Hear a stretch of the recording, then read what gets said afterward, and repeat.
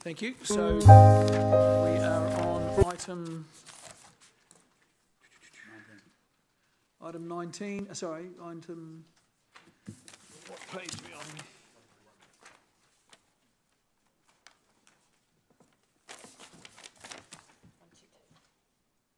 I've lost you. Oh, here it is. Waikato Innovation Group. Beg your pardon. Page 122 in our in your agendas.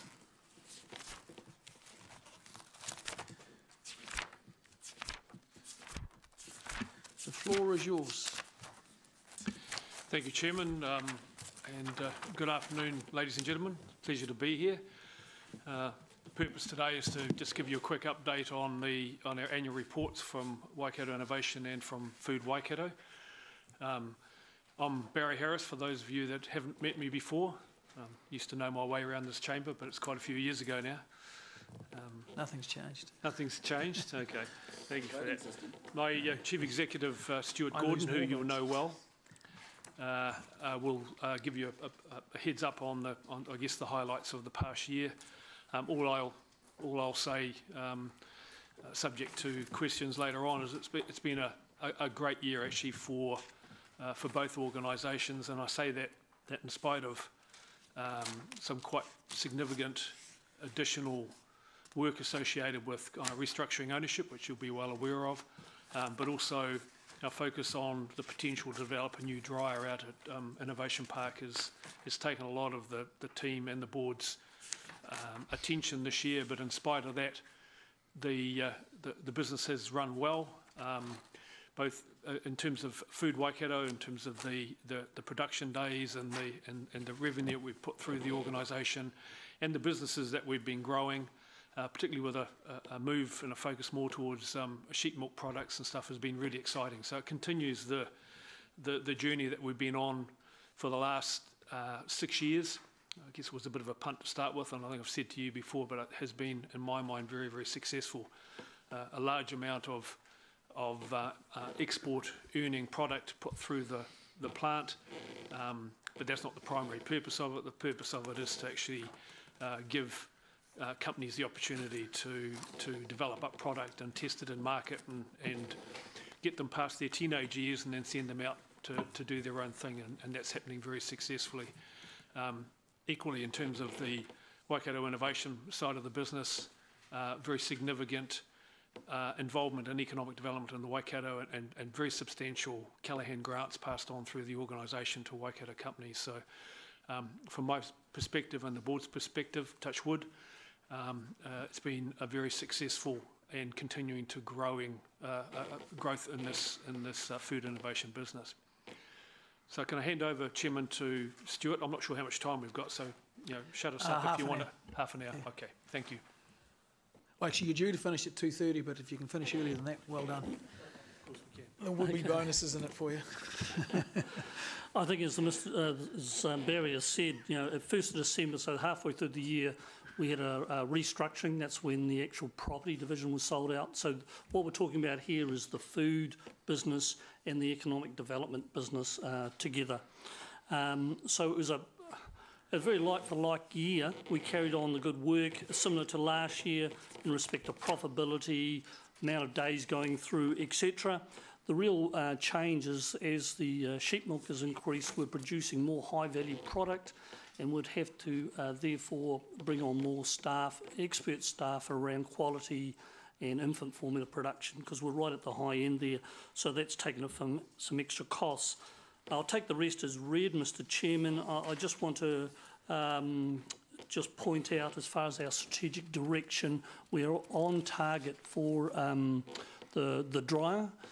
We have a consent in process. We hope that in the next few days we'll hear some good news, as well as the signing of the various agreements that you agreed to, I think, some time ago now at this chamber. Unfortunately, I'm unable still not to tell you who's the actual people involved until the actual agreements are signed, but I'm hoping in the next 2 weeks we can make that announcement. So it is on track, the new dryer. And with that, I'll just hand it over to questions, really. I just have one question. You and Barry alluded to this, that it's people, businesses in their teenage years, I think might have been the term you used or something like that. But is any of your business, and is it expected that any of your business will be continuous business, or will you, and I don't want to portray it negatively, but will you always be waiting next year for the next startup to come and start processing their product there? Like is there a big enough niche for just trial work, which is predominantly what you do, I think? It's more than trial, it's market validation than just trial per se. So generally people are with us 3 to 4 years, it's about that period, so they get the scale in market, and that's what we'll be doing. And so then, they either figure they can't sell the product, or they can't, it's just not economic, or they move off and build their own plant or get someone else with a bigger plant to do their work because they're exploding. That's correct. Okay. That's correct. They've got to a scale that they can either build. We do some R&D, and all the big players, whether it be even Fonterra or if you name any dairy company, we do have one-off trials for them. Oh, yeah. We do a fair bit of that. But our general work is trying to grow these businesses to a scale that can go and build a factory. We do have other where we have done some R&D, like the avocado business, and it's just not worked out, and so they haven't gone on. So it's a mixture of all those three. Okay, thank you. Oh, I've got no questions. Dave?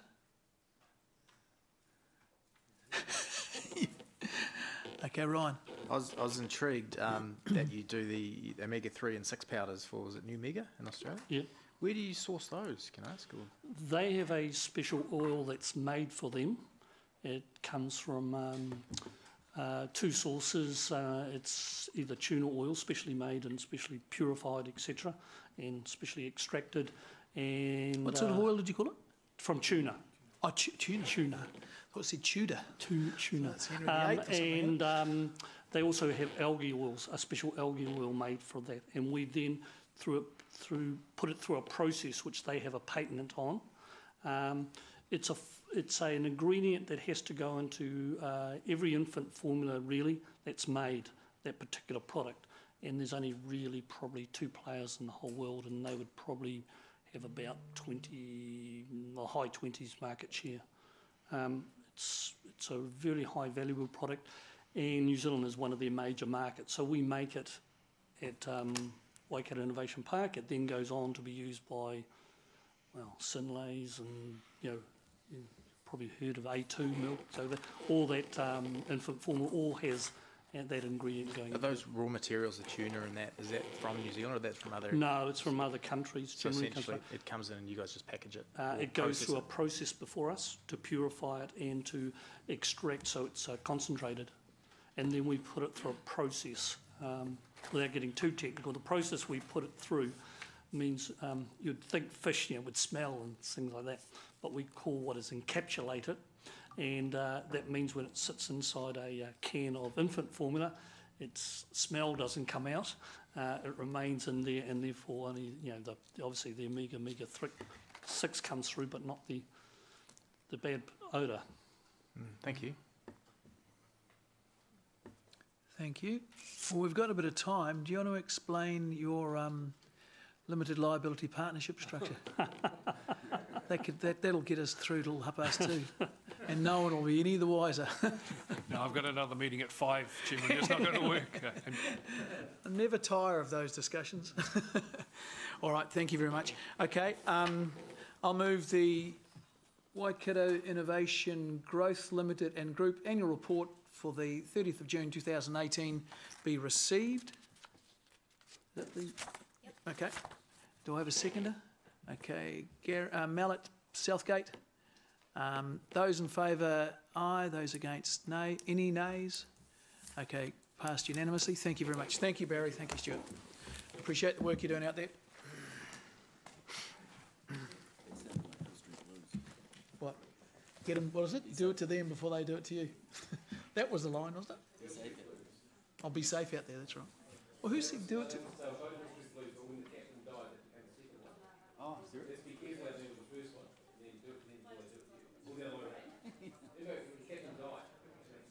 I can't remember him dying.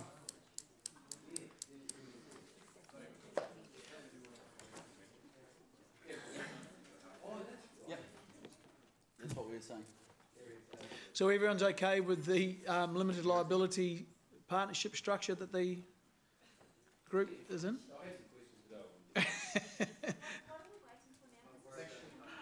We're waiting for some people to turn up. Stephen, we're up. Yep, we've got a 2:30 break, but we'll go half an hour for the first report. First We'll report. second it. So we are now doing item 12 on the agenda, page 30, which is the new 10-year monitoring structure. So this will be the only, well, unless we need more education, but this is an educational briefing, or not briefing, paper to explain the new reporting structure as we go forward. Is that right? Thank you, Gary. Yep. Yes. Welcome, Tracy. Thank you. First report back, isn't it? Welcome back, welcome back, welcome back. Right, we should all be on page 30 of the agenda.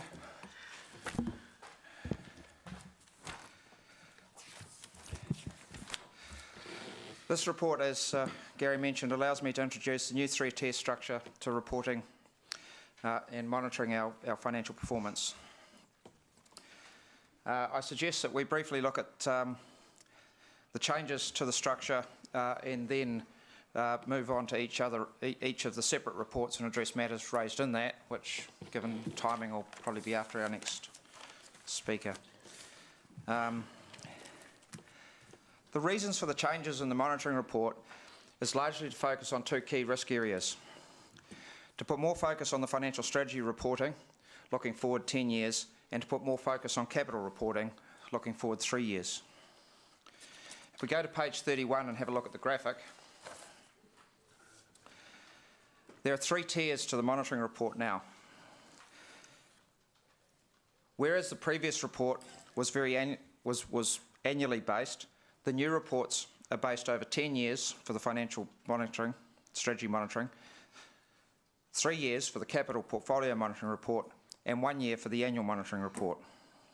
The three reports are being prepared together and should be read together as one in order to get the full picture and the full story.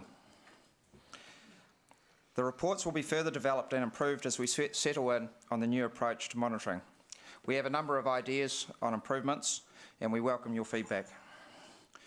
All matters included in previous monitoring reports are included in these reports except risk and opportunities, which has now been replaced with forecasting, and we'll talk a little bit more about forecasting later. Risk and opportunities was very annual, and we need to track changes over a rolling 3-year period for the capital monitoring report and over 10 years for the financial strategy monitoring report. The new forecasting approach is still being developed. For this report, 2 forecasting adjustments have been made, which we'll discuss when we look at the financial strategy monitoring report. In summary, these reports put more focus on our financial risk areas. Collectively, they form a complete financial monitoring report, and they add to what we have previously reported. Full stop. Okay, thank you. His face just came up and I thought something's happened. Yeah, I didn't quite say that right. He's having a stroke or something. Okay. Tracy, you got anything to add? Okay. All right, I have a couple of some questions already. Angela. Yeah, thanks. Thanks, Stephen, and we'll get into the new 3 reports. But I just did notice, and I think this is the appropriate position to bring it up, there isn't, in any of the next 3 reports, there isn't any commentary or metric for actual risk management, given the fact that there is no resilience in this budget. So I'm wondering if that's something you're still working on, or is that something that's going to be reported in conjunction with these 3 reports to audit and risk? There's no commentary, no metrics, nothing around potential risks. Sorry, Angela, can I just ask you to... I don't quite get your question. Can you think of the previous reporting, so what's not there that you were expecting to see? Because this is important. It's a very good question you've asked, but I don't quite get it. Without getting into the details, perhaps I'll just pick it up in the next report. But I'm During the lunch break, yeah, we had a discussion at staff, and we've got a bit of repetition around emerging issues, yeah. And the result of that discussion is we probably should be reflecting that in the financial strategy report in a risk discussion rather than emerging issues. Emerging issues are things that have happened, whereas risks are things that could happen. So we had a bit of a discussion amongst staff about that only an hour ago, and I think there's something in that, and that's something we need to develop. Yeah, so that's Mr. Chair, that's where I'm Okay. leading to see some future reporting. It is a better term than emerging issues, but also I think given the incredibly tight financial strategy we're going to be working in and a lot of unknown factors, it would be good to have those in, particularly the annual and the capital portfolio monitoring reports, to have some kind of, and I know it's crystal ball gazing all of this stuff, but if it's an emerging issue being relabelled as a potential risk, to have some also very high level possible mitigations in the future, just so the elected members have, or speaking for myself, have an eye on what could possibly happen and we've got early thinking around what we could do. Yep. And maybe how much that might cost. But even if the cost is not there at this stage, just that I've got comfort that that the organisation knows that. So for an example, the slip that we might, one risk mitigation could be we go down this track, we go down this track. So once we get there, we've already got some oversight of that. Yep. It is real, authentic risk management. Mm-hmm. But yeah, I raised it because I feel it's missing in these reports, and I wanted to know if it was raised at audit and risk. And we haven't really done that in templates well before. So it's an opportunity, given these are new reports, to pull it into the templates now. And that's exactly the purpose of this, so thank you for that. Yeah. Stephen, can I just ask on behalf of Angela, I don't want to do anything on behalf of Angela, but is the answer to part of Angela's question, the answer might be that we are now going to forecast, so instead of having a budget and actual, there will be another column there, and the budget is what was set at the start of the year or the start of the reporting period, and it doesn't get amended other than by council resolution, but which is very rare to amend a budget. But certainly the forecasting will show the impact of changes from budget flowing through, which gives you visibility at least of the financial impact of identified changes. Am I right? Yes. And is that kind of what you were concerned about, Angela? Oh, there's two. Yeah. I'm wanting more there's than two parts financial, to it. because we've done that in the past very well, and it's easy to see what's going to happen when you're forecasting, and we see, is it a timing issue, is it did we undervalue something, blah blah blah blah. I'm wanting a much more future engagement with, if this is an emerging issue that we're now calling a risk, if this happens in 3 years' time, what's kind of our possibility? Because I did have, if I can have, with your leave, I did have a conversation with the general manager, and he gave me a high-level look at these early reports. And the conversation was a lot about there's just no resilience in this budget. This is going to be tough for us to handle. We need to have oversight really early. So as a really rough example, and I bring up the Rogers Rose Gardens, which I look over, the Deputy Mayor will remember that, so will a few others. River slip, we've got no room to move. It's an unbudgeted item. A possible mitigation for the risk could be we take $3 million off the road to Tuna Town Centre, and not to, or whatever it might be. So just that when we get to that, if we get to that, and we have to manage that risk really hard, because there is no resilience in the budget, it's not a surprise to us, because with respect, the Rogers Rose Garden was a terrible, and all due respect to our lovely GM over there sitting behind the Deputy Mayor, but it was like, we said cut some money, so we said, well, here you go. And we didn't have any oversight on the consequences. So it's a way to manage those consequences in a no surprises environment at a very high level. Yeah. Is that clear? Yes, it is, because as part of internally we're going to have to do that anyway. So all you're asking is for us to bring that at a higher level, to bring it to this committee, which is perfectly understandable. Yeah. So, and that's easy to do. Okay, cool. Thank you, Angela. You done? Yep, Paula. Thank you. Just following up from that, because that was one of my concerns also. I get the tenure of the three new reports and why they exist. Just remind me, or I think it would be useful just to refresh us all actually, since the key projects report is gone, because it's absorbed into the capital portfolio monitoring, if I read that right, where does the reporting on at a project level happen on a wider set of outcomes besides just pure capital and finances? Just because we do make, it's a very complex business we're in, so we're making a lot of promises through the LTP. As Angela has alluded to, a lot of them are quite small relative to others and so on, but understanding what the trends on delivery of the community outcomes that we've agreed to in the LTP, because it's not all about dollars, it is actually about the outcomes as well. Where does that get reported?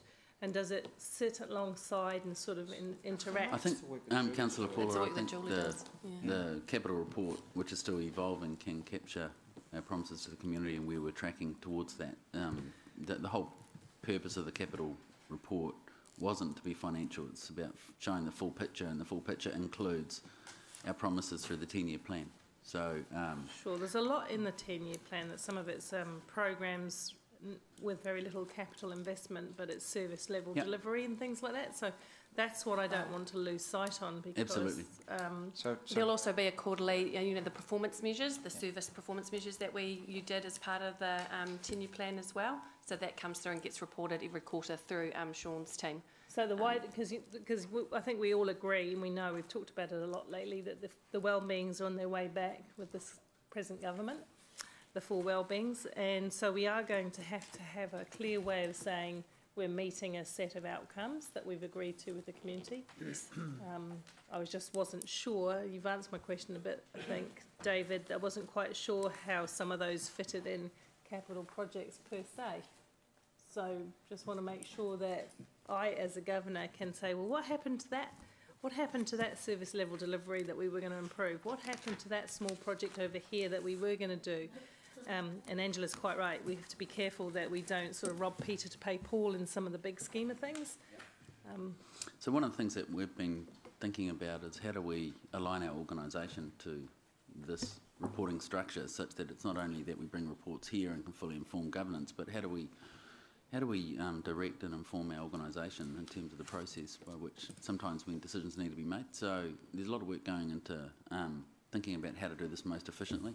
Current thinking is to do a quarterly cycle of wrapping up all topics that are lying out there and making sure we can make an informed decision around that. Now the challenge for us is obviously the 10-year plan capital program was put together by resolution of council. So while staff might come to the table with some recommendations in terms of how to get past an issue within our constrained budget, which I must say is, what we've done is we've spent our debt to deliver outcomes for the community, and it's about keeping hold of those. So we need to work through what an efficient way to get elected member sign-off to any recommendations that staff might bring to addressing the issues with our financial strategy.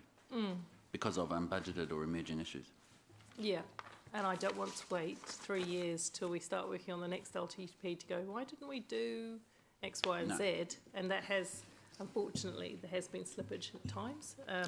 One of the other thing is that I'm really interested in, and I've raised it before, but I've never really had an in-depth conversation with my colleagues around it about other forms of genuine progress indicators. So I do think there is a place for that in local government, where we start talking with the community about what we deliver from a genuine progress point of view. We improve their lifestyle and their sustainability, the environment, all of those other good things. And I'm quite clear about this, but I'm not so clear about how we talk about the other topics. You heard it here, folks. I am. I'm meeting different ways, new tools of addressing the well-beings, so that we don't lose sight of what we're here for, which is the bigger picture. Yeah. There's a lot. He was copying my gesticulating. Yeah. Well-being. Yeah. There's far too much gesticulating going on. It's bloody. No, but I do think that's important. Okay. I mean, sorry, Paula. No, I think I've said it. We're not just here to report finances to the community. That's what I'm saying. James. Thank you, Tracy. and Stephen. One thing I want to know about this is, will this new financial strategy actually help us identify financial issues or shortfalls earlier, way earlier than we have been? Because if we remember back to October, November 2016, we were told the books were fantastic. We find out 11:30 at night in February 2017 that we're $12 million in the hole. Yes. Yes. Yeah, I got the same answer. Yeah.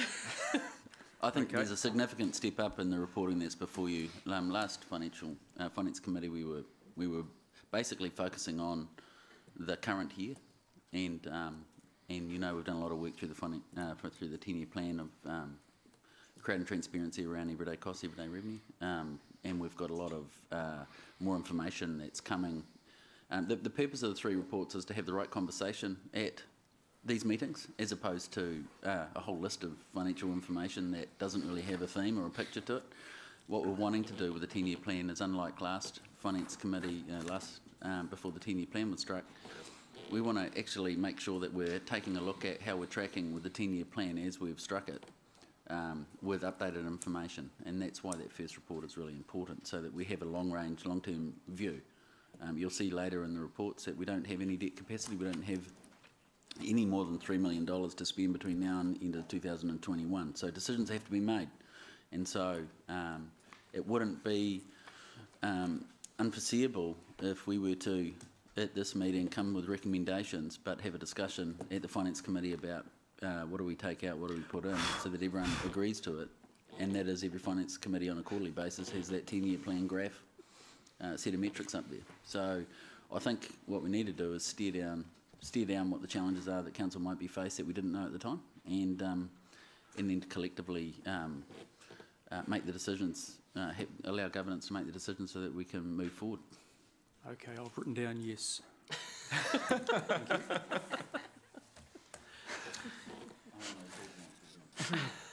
Hey, sorry, are there any more questions? Can I just add to that, which, David, is exactly where I was going with my oversight on risk. It's great to have all of these reports, and I really like what you've done, but it needs, as you said, there's only $3 million in the next 10 years that we can effectively sort of play with unless we are taking something out. Yeah, $3 million in the next... It's going to be a give and take. In the next 3 years. Oh, sorry, in the next 3 years, pardon me, yeah, next 3 years. You don't want any of your projects blowing out, do you? Okay, just the page 31, paragraph 9, talks about significant forecasting assumptions that, should they change, will have significant effects on the financial strategy, and they are growth, inflation, interest rates. I'd also like to suggest hitting our operating budgets be there, or balancing our books being one of those as well. I talk about that in the next report, absolutely. Okay, so that is, okay, yeah, because that is critical as well. Yeah, but it's not an assumption. It's the budget. We've got to hit our budget. That's critical. Yeah. But these assumptions are they're not things that we can control. They will happen to us, and we need to monitor them. Okay, gotcha. And potentially adjust our forecast for them should they change. Just page 32, para 19, you say the report is jointly prepared for the development group and finance, and brings service performance and financial performance much closer together. Is that what, kind of addressing what Paula was talking about?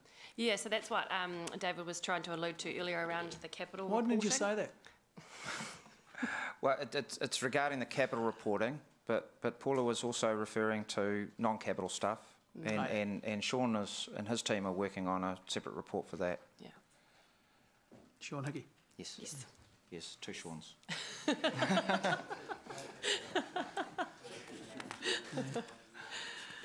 Okie dokie.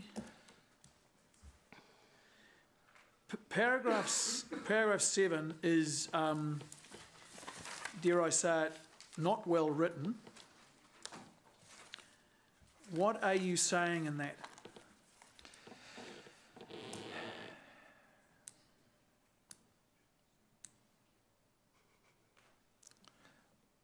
think the point that David was making about the $3 million. So this is highlighting that because we didn't take the second. So we were at one stage looking at 9.5 increase plus another 9.5 increase. We then went from a 9.5 to 9.7 or something, and then a 3.8.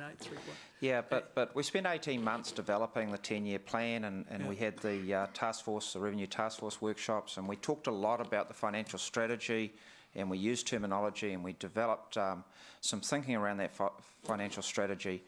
And by the time we had got through to preparing the consultation document, we had a very good understanding on that. And that as in what? The financial strategy, what affected our financial strategy and how our financial strategy changed.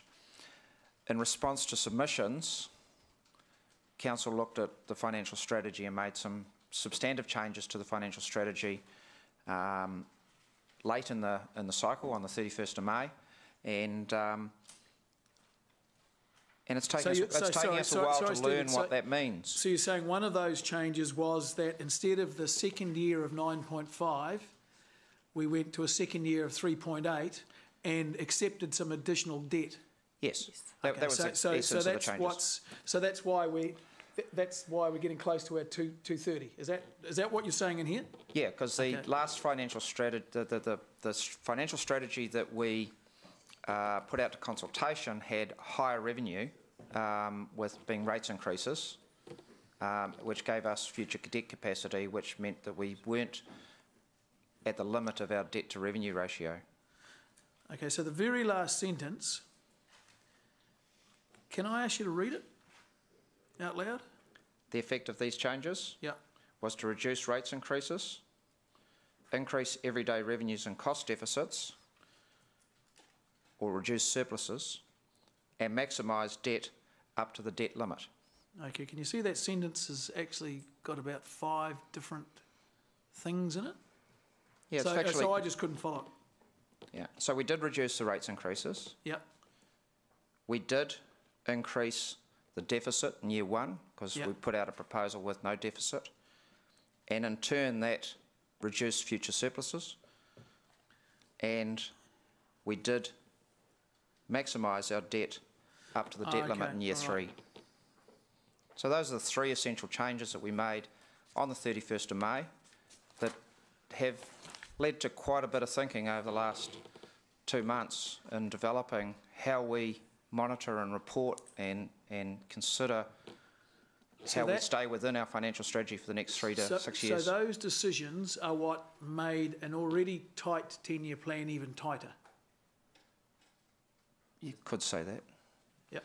Okay. Yeah, and that's what drove the importance of we need to get ahead of the changes by bringing in forecasting, so that decisions made now, the implication 3 years later is visible to us straight away. Yes.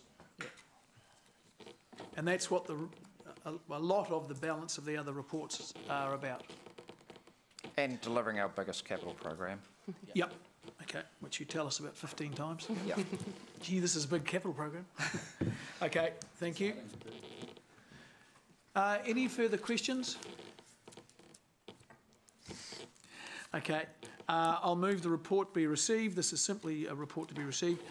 Bella, do you want to get on the record? Yeah, you're there now. Okay.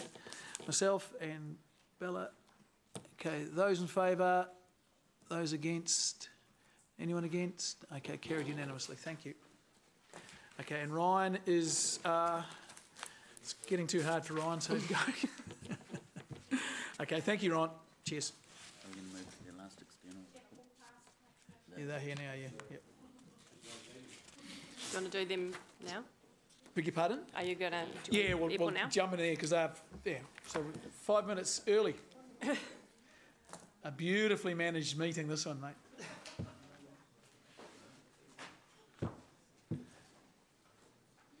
Managed to offend half our community and get our meeting done 5 minutes early. Item 18, page 121. Thank you.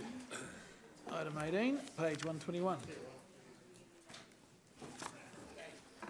Okay, councillors, we're on item 18, page 121 of your agenda.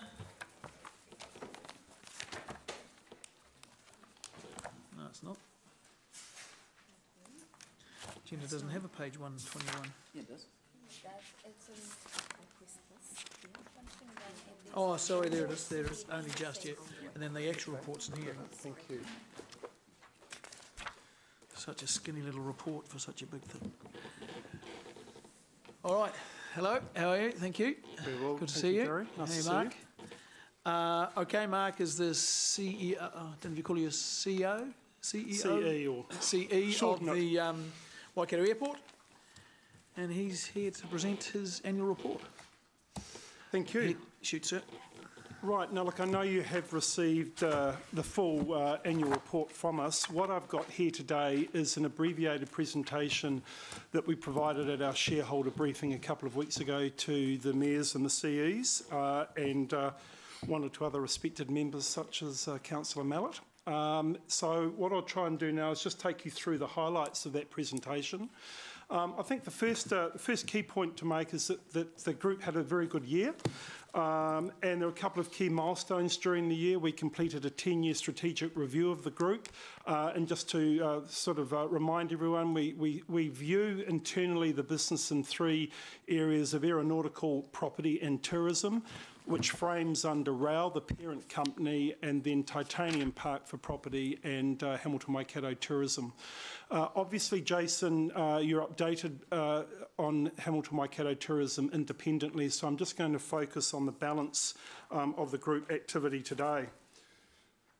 So look, very much highlights here for the financials.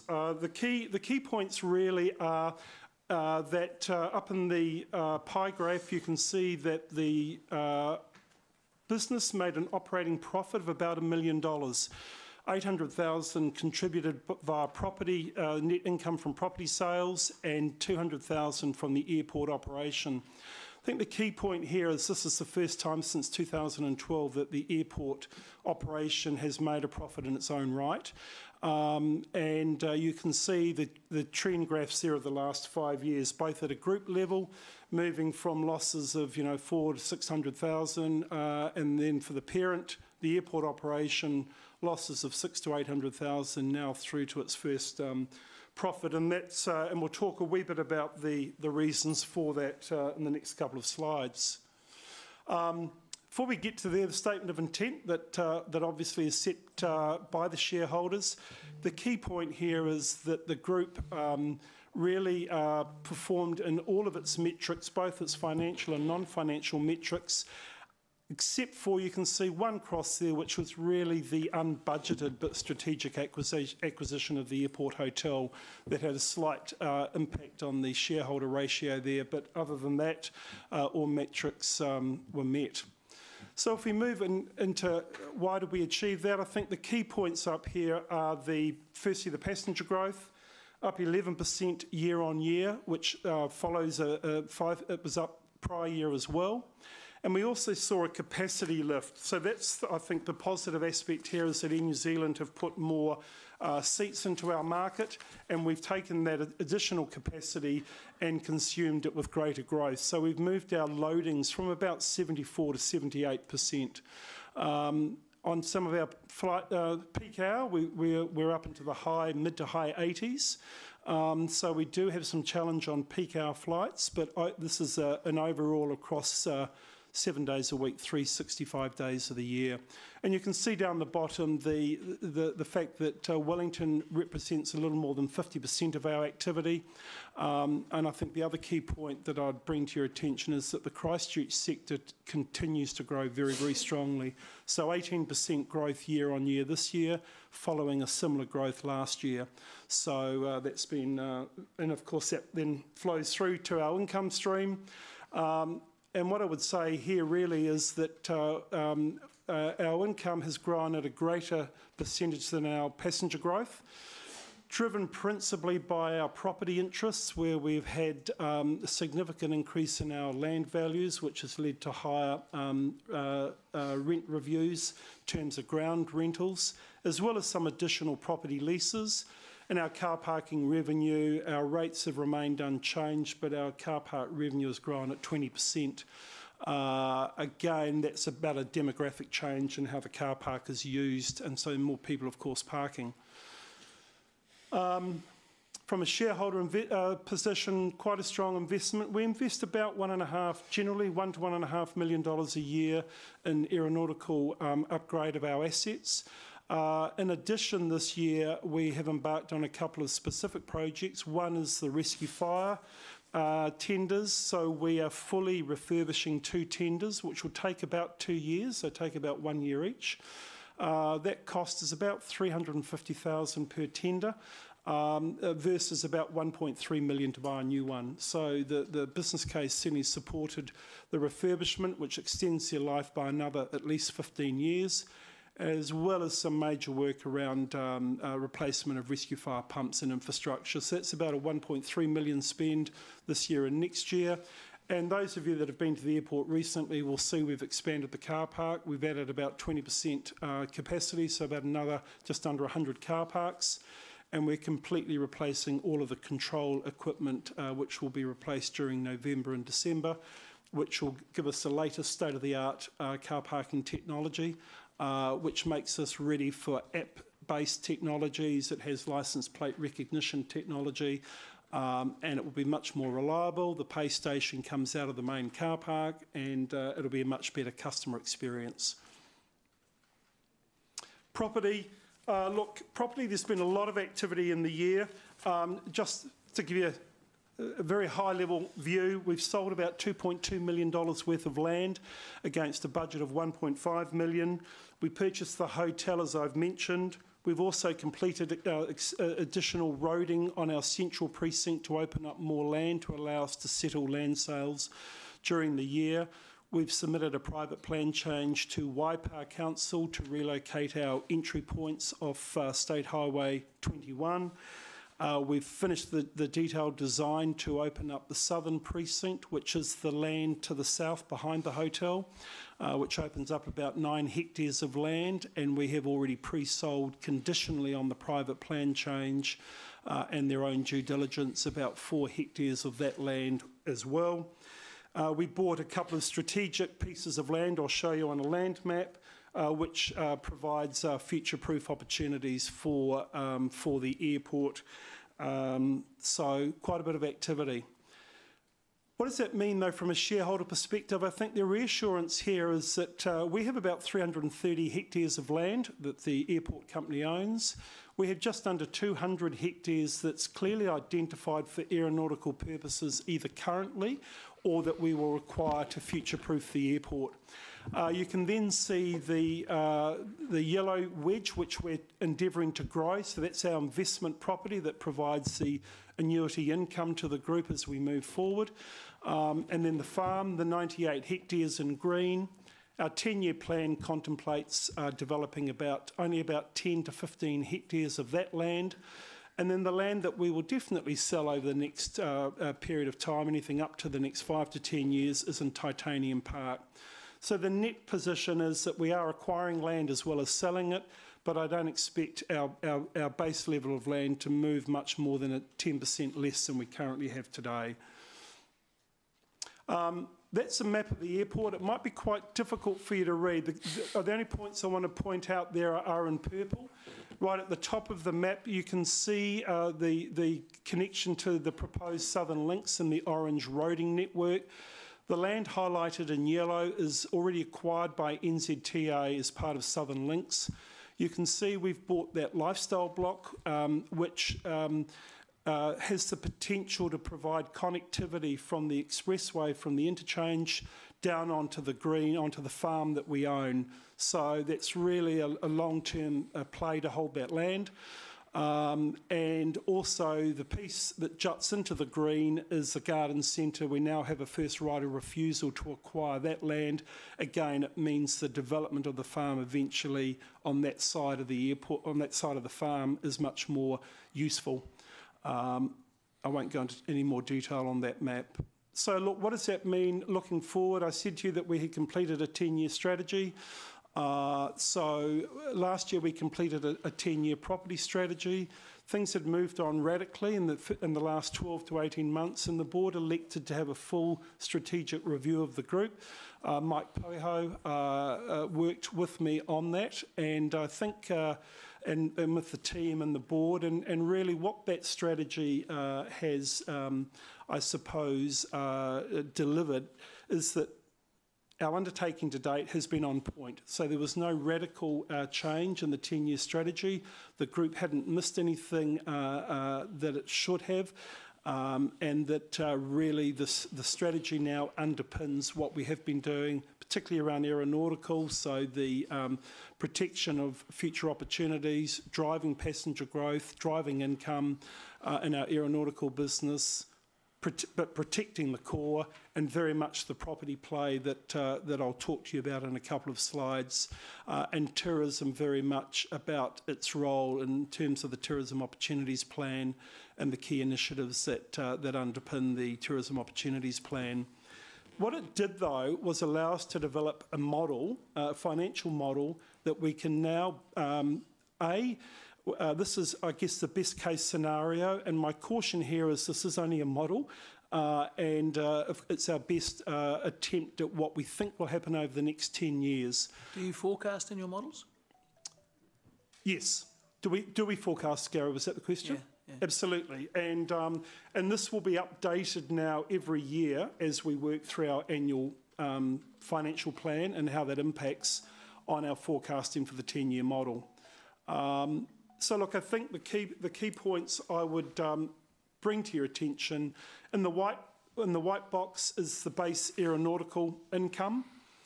In the blue box is what we perceive will be our earnings from property-related activity, and in the green is land sales over the next 10 years. To the very left, you can see year ending 2017 and 18 that provide a bit of context to the fact that we're being sensible about our forecasting going forward. The big green box there that you can see in 2020 is the conditional land sales we already have on Southern Precinct. The green looks quite significant. What I would draw your attention to, though, is that we expect over the 10 years to sell our land at a much higher square metre rate than we are currently today. So the amount of land we sell actually reduces, but the income we derive off it increases, which is why. So that's sort of the model. You can see that the EBT line, the yellow line, suggests that our EBT is a little over 3 million at the moment in today's dollars, and we see that moving to over 9 million at the end of that 10-year period. And there's some key milestones. We're in the middle of a landing charge review. I'll talk to that shortly. From a shareholder position, the balance sheet, I think what this is telling you is that the balance sheet continues to strengthen during the 10-year period. Yes, debt does increase. We see debt moving from about 13 million today to about 25 million to accommodate particularly our design build opportunities, where we will ideally attract tenants. We will build the buildings, we'll own the land, and we'll lease it back. So we see the shareholder ratio dipping. The yellow line across is a reflection of an investment in a design build and then the recovery through income. But nowhere during the 10-year period do we forecast that ratio sitting below 75%, which is the current floor we have in our statement of intent today. Airport, I think the key points here, passenger growth, we continue. We're about to invest in a major piece of research, probably the biggest piece of research we've undertaken over the next 3 or 4 months, to understand both the demand, so the demand side of the passenger equation. Is there a demand for greater services by Air New Zealand and or other airlines? But equally, what does the supply look like? Because it's okay to have the demand, but if the airlines don't have the aircraft, don't have the route flexibility, don't have the resources or the priority to focus on Hamilton, then it's all for nothing. So we'll do this research, which probably by March or April next year will inform us as to whether or not there's sufficient credibility in the research to then commence a detailed business case to take to the airlines. What we've found is that we have to do this work. The airlines won't. but they'll have all the questions. We need to have the answers. So that's kind of the process there. The landing charge review, we're in the middle of a consultation, so I'll limit my comments here because we consult with Air New Zealand commercially, and then we also consult with the general aviation, for argument's sake, L3. But what I can say is those consultations are going very well, and we would expect to see, as a result, a significant lift in our earnings over the next few years, a result of what is really a very transparent process. It's a recovery based on the investment we make and getting a fair return out of the assets we employ in our aeronautical business. And to date, as I say, that is going well. And then we'll be doing some further work on the car park.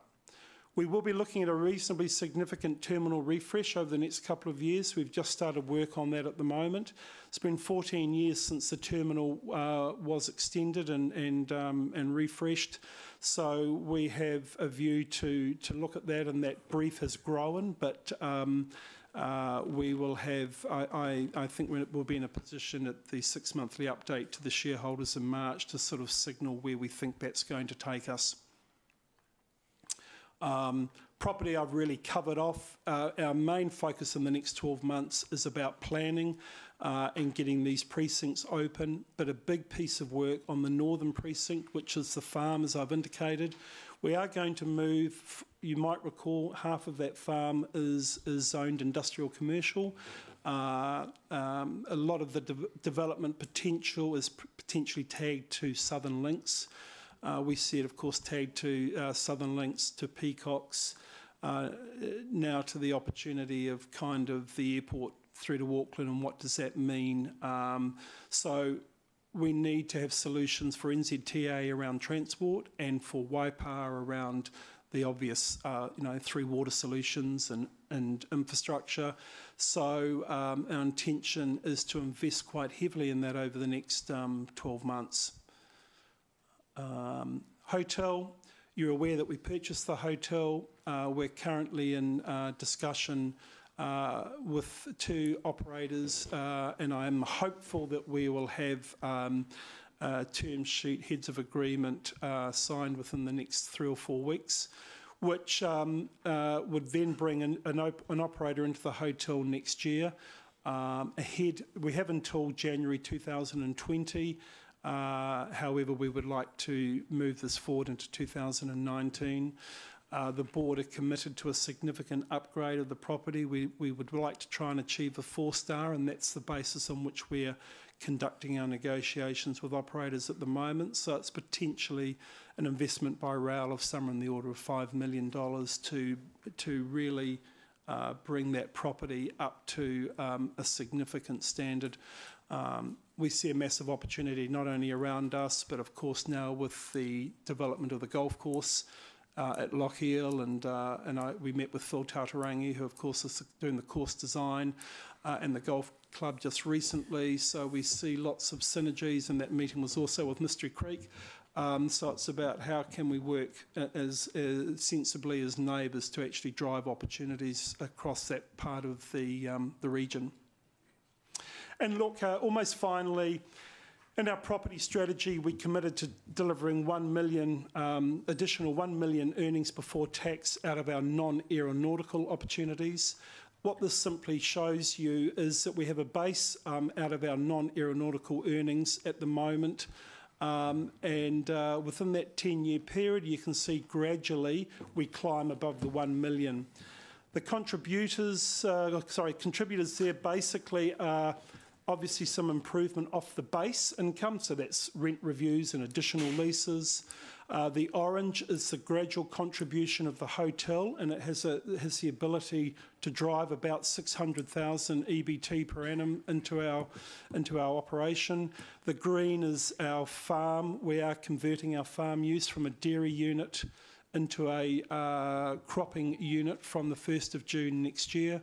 And the nice sort of salmon colour up there is our design build that we start producing some of those towards the end of the 10-year model. So we have a clear plan there as to how that will deliver. So I guess in summary, certainly from a shareholder perspective, the 10-year strategy contemplates the entire funding by rail itself. We are self-funding and self-sustaining in this sense. We see, I think the strategy delivers the way we will proceed with our aeronautical business, the way we will proceed particularly with property in the context of this contribution, because as you know, Hamilton Waikato Tourism obviously invest their funding straight back out into tourism promotion.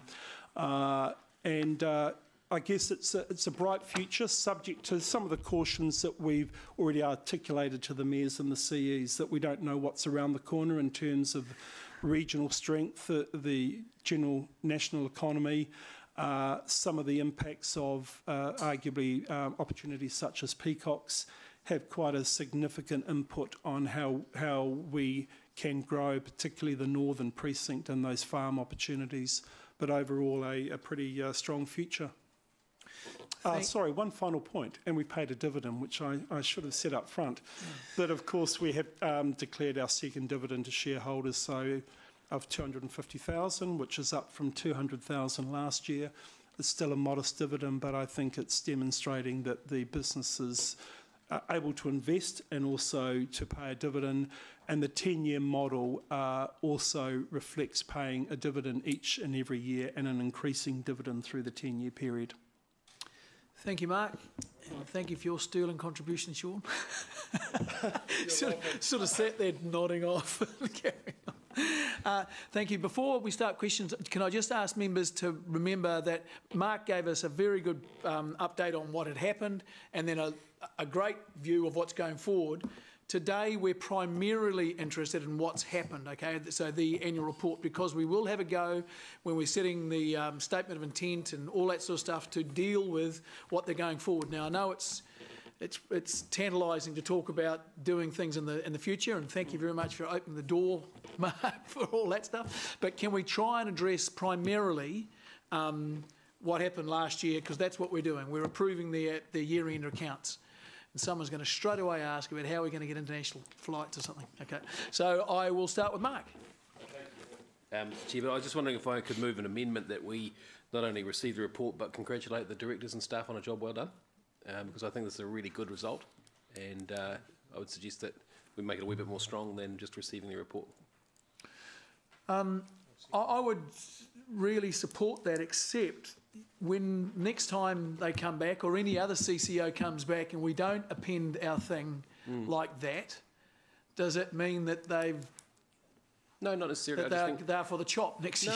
Look, no, my reasoning is that they've turned this thing and we have watched it. Correct. And that's been a process of, no disrespect to you, Mark, it's been going on for about when we changed the board, really, Sean, wasn't it?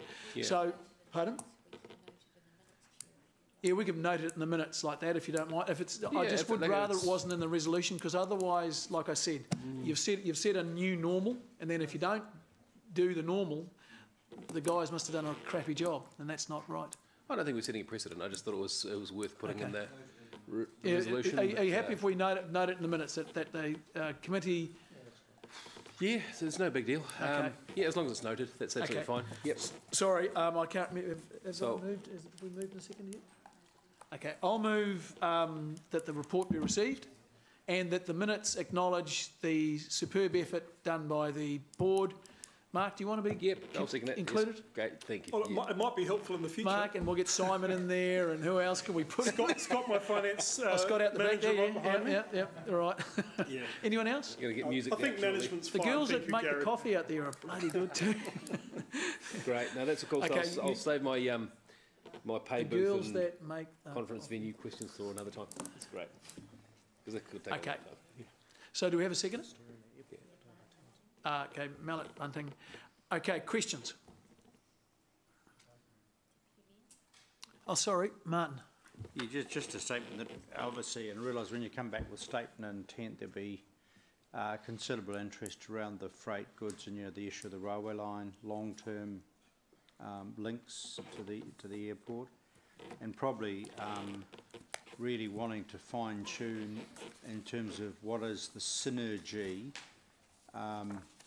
between Auckland Airport and our airport for two reasons. You know, the connectors with an international airport, and I recognise the previous Air New Zealand commuter service, but also opportunities once the expressway is completed, particularly with Southern Links, given that we're just an hour and a half drive down from Greater Metropolitan Auckland. I know primarily they may be going through Auckland Airport, but what scoping has been done in a sense that this is the potentially major Central North Island airport, but also another hour and a half from particularly South Auckland around flights and stuff like that. In other words, some of us will drive to Auckland for a perceived cheap deal. In time, that may also come the other way. But absolutely. Yeah. With the hotel,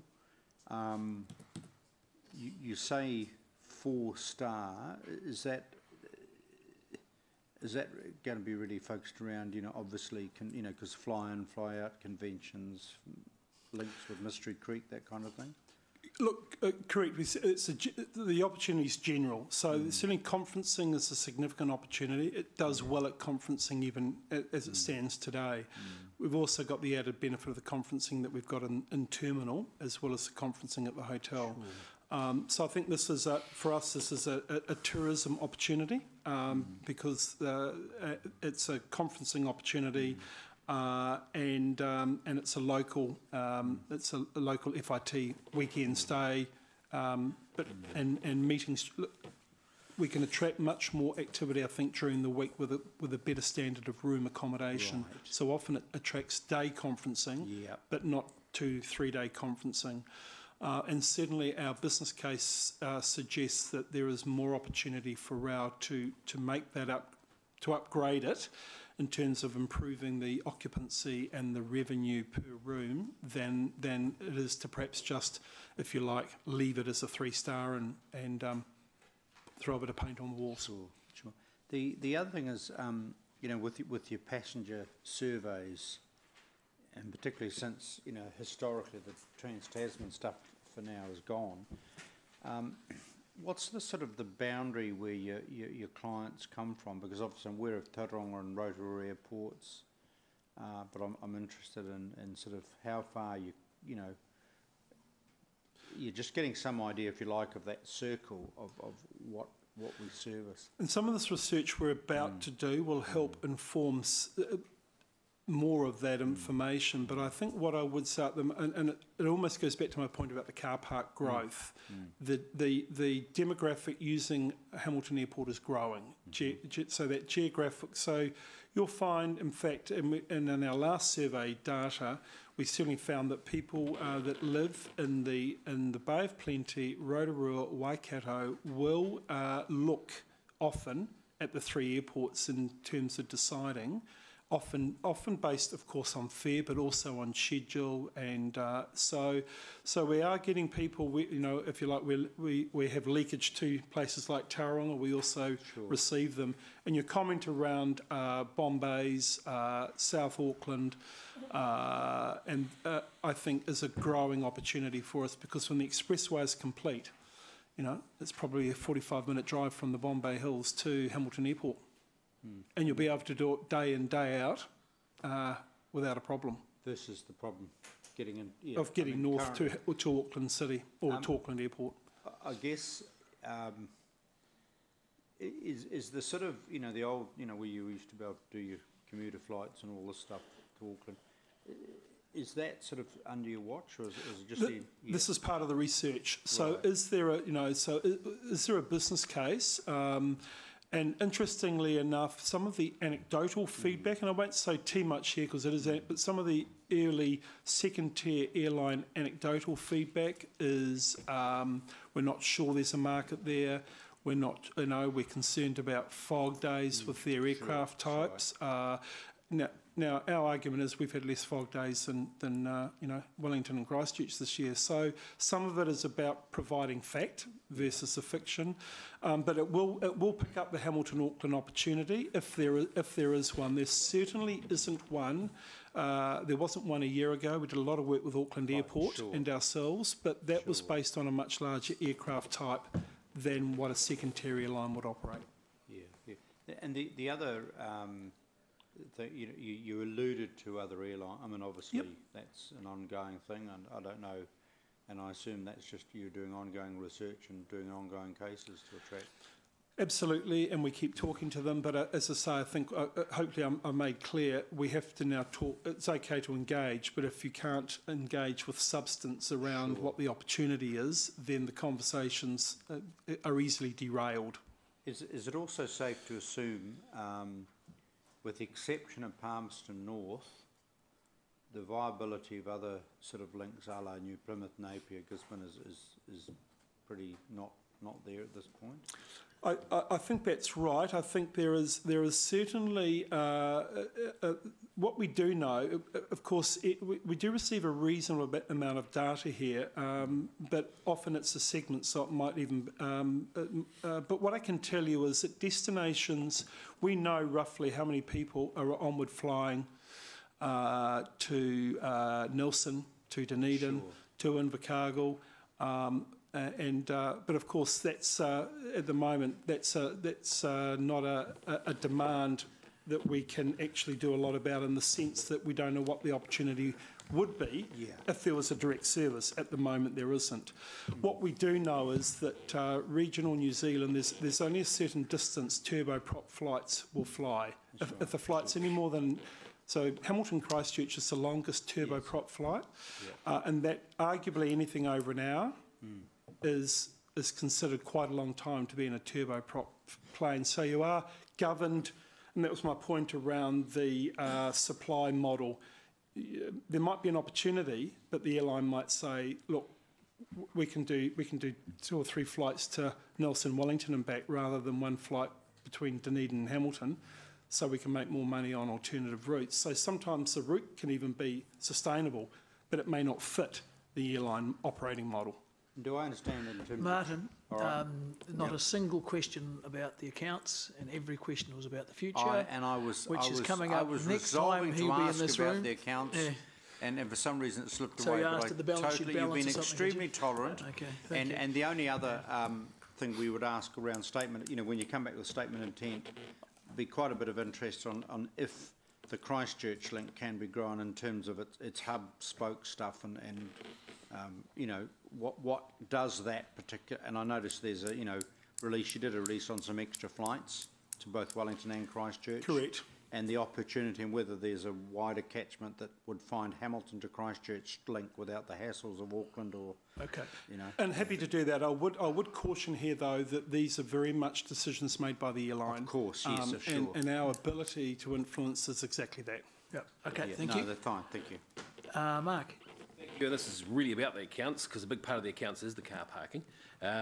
The booth, you're saying, can you just elaborate on the changes to the car parking payment options and what you expect from them? So look, what we, in essence, the central pay station has been removed. Yes. So there'll be pay stations closer to the terminal. Lovely. And there'll just be, at the moment, like-for-like replacement, entry and exit barriers and equipment. What it does do, though, is, as I say, it provides us with licence plate recognition, which we won't switch on immediately, but eventually you go to a situation where people don't even need a ticket, don't even need to pay. Right. It reads the licence plate and charges the licence holder. So that's where we're all heading. Wellington Airport are trialling it at the moment. It's not without challenges, which I won't go into here. But that's where we're. But in the meantime, we already have tap and go. We already have the process. If you put your credit card in on entry and use the same credit card on exit, you don't have to worry about ticketing. So it's just really an efficiency there that the customer will see. Right. But the booth is moving over towards the terminal. Yeah. Great. Thank you. Thanks, Gary. Thank you. I see no names down to ask questions, so I'll move that the report be received. Mark Bunting has already seconded it. Is there any debate? All right. Those in favour, please say aye. Those against, nay. There are no nays. Carried unanimously. And despite what I'd say, you guys have done a great job, so thank you very much. Thanks, Gary. Thanks, And everyone. pass that on to John, but I told him that last time I was out there anyway. Do that. And sorry, by the way, my apologies that none of the directors could make it today through various commitments. That's because we don't have the same sort of cakes as you do out there. Maybe they thought I was safe on my own today. Good. Thank you. Okay, now we're moving into the stuff that will become the bread and butter of this committee. Pardon? Yeah. That's what you call the bread and butter, isn't it? Potatoes and veggie. Okay, so we're on item 13, page 34. Is there in any particular order we should... Is this the rational order to go through them? Okay. Right. Financial Strategy Monitoring Report, page 34.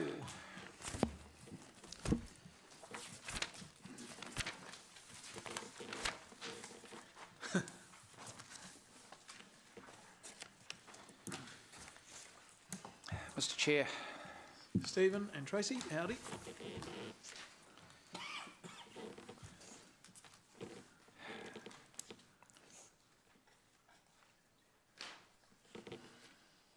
Can I start, Gary? Oh, yes, sorry, go ahead, sorry. Yep. This report focuses on the key financial strategy metrics and forecast changes to this. The financial strategy was modified in response to submissions, and today is our first opportunity to come together and get to grips with what it means and how our monitoring of it will be developing. Firstly, we must change our focus from balancing the books to debt to revenue ratio. This is the measure that for the next 3 to 6 years allows for the financially sustainable delivery of the 10-year plan. If we were to breach a limit, there would be consequences. If we go to page 38 and have a look at the graph at the top of the page.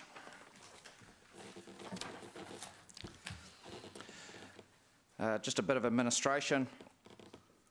First, we've developed the graphs in all 3 of these reports using a colour scheme where blue represents the approved budget, green represents the forecast budget, and charcoal or grey will be the actual figures.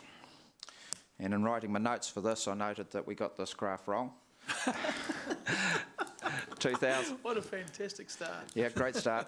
It gets better as we get into some of the other reports. The 2016, 17 and 18 years are actual, so they should be grey, and they will be in the next report. They're currently blue, aren't they? They're currently blue, and they're not budget, they're actual. Yeah. I realised that when I was writing this. So hopefully that colour scheme will help us be clear on what we're looking at. So back to the numbers. If you can look at the 2021 year of the debt to revenue graph, or year 3, you may notice, depending on the quality of your printer, a very thin sliver of white between the blue bar and the 230% limit.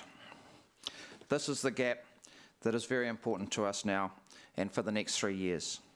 It represents our available debt capacity for the next 3 years, and that number is 3.1 million. This is all the debt capacity we have budgeted for the next 3 years.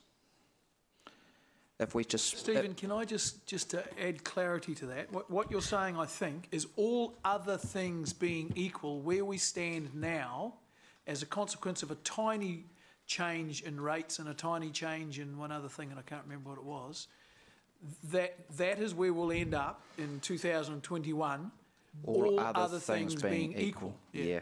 The all other things being equal is a statement I suspect you're going to hear a lot of times. Because, let's get an acronym for it, shall we?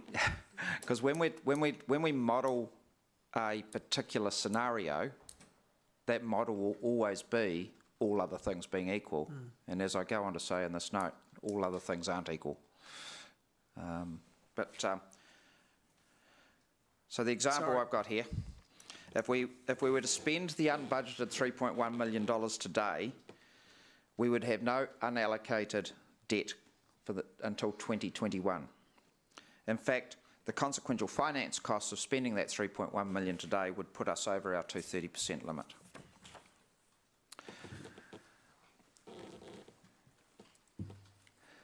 While this budgeted debt capacity is small, it does mean that rates increases can be kept at 3.8%, and we can maintain all of our services, and we will deliver our biggest capital program ever, and we will find efficiencies of $7 million in that 3 years.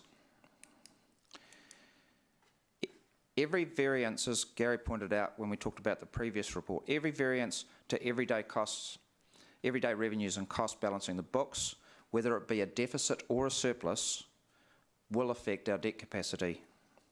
In the years that we have a surplus, we've budgeted to repay down debt. Any variance to our capital spend will affect our debt capacity.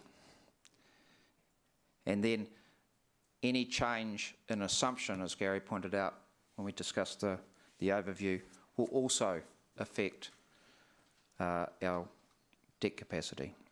So there's a number of moving things. The green columns will represent our forecast result as we adjust for those factors as they occur over the next 3 years, and so on. As I said in speaking to the previous report, we're still developing our business rules around how we manage forecasting. But in this report, we have... Stephen, sorry to interrupt you again. Yes? Can you explain what you... Because I don't know what you mean. I think I know what you mean when you say our business rules about forecasting. Are you saying that something will be classified as something that changes the forecast? Are those the rules you're trying to determine? Yes. Yeah, so... There'll be some forecasting adjustments that will be within a year and within budget, and that'll be our phasing. So there may be some phasing forecasting adjustments. They'll be inconsequential. There'll be forecasting adjustments between years, and we need to be clear on who has the delegated authority to make those decisions. We need those decisions to be made in the context of the whole business and things like that. And so we've had some discussions around this, the role of the Capital Development Board, the role of senior leadership team, how we collect that data, but it's still very much developing. And so I'm not prepared to say that we have a clear set. So is there a set of rules or a manual, so to speak, I'm talking colloquially, there will be, that will be developed over time that allows Sean or Lance or someone to okay a spend, and then a process whereby that spend, which is an unbudgeted spend, that there's a process that spend gets into the forecasting spreadsheet, and I'm using colloquial terms here, without having to come to a council, but some things will have to come to council, some things will have to go to Richard, and they have to be reported within such and such a time, or they have to be reported immediately. Is that what you're talking about? That's because this is. Yes. I think this is a bit of what, and I could be wrong, totally wrong on what you were asking about before, Angela, but this is what I thought you were talking about. Is how on earth do we make sure this great concept gets executed? Yeah. Yeah. That's right. So I think, sorry, Stephen, I think what we need to do is provide guidance to the organisation on how it fits in. And calling them rules is the right thing. The rules are, if you're going to, Some of the things to think about is that if we understand that there's an unbudgeted issue and someone raises it today, how do we know that that issue is the most important issue as opposed to something that's going to be raised tomorrow? And so we need to find a window of which we collect all these. So at the moment, if you go back to my quarterly review of the financial strategy, we could say that the first month of that quarter would be to identify what issues are pressing that are unbudgeted for, unforeseen, that we need to deal with the next 4 weeks being one whereby we will investigate them to understand the full impact of all of those issues, and the last 4 weeks to be forecasting a recommendation to this committee. Now, delegations will help us make minor adjustments without governance needing to know about it, but the larger items we will need guidance from elected members.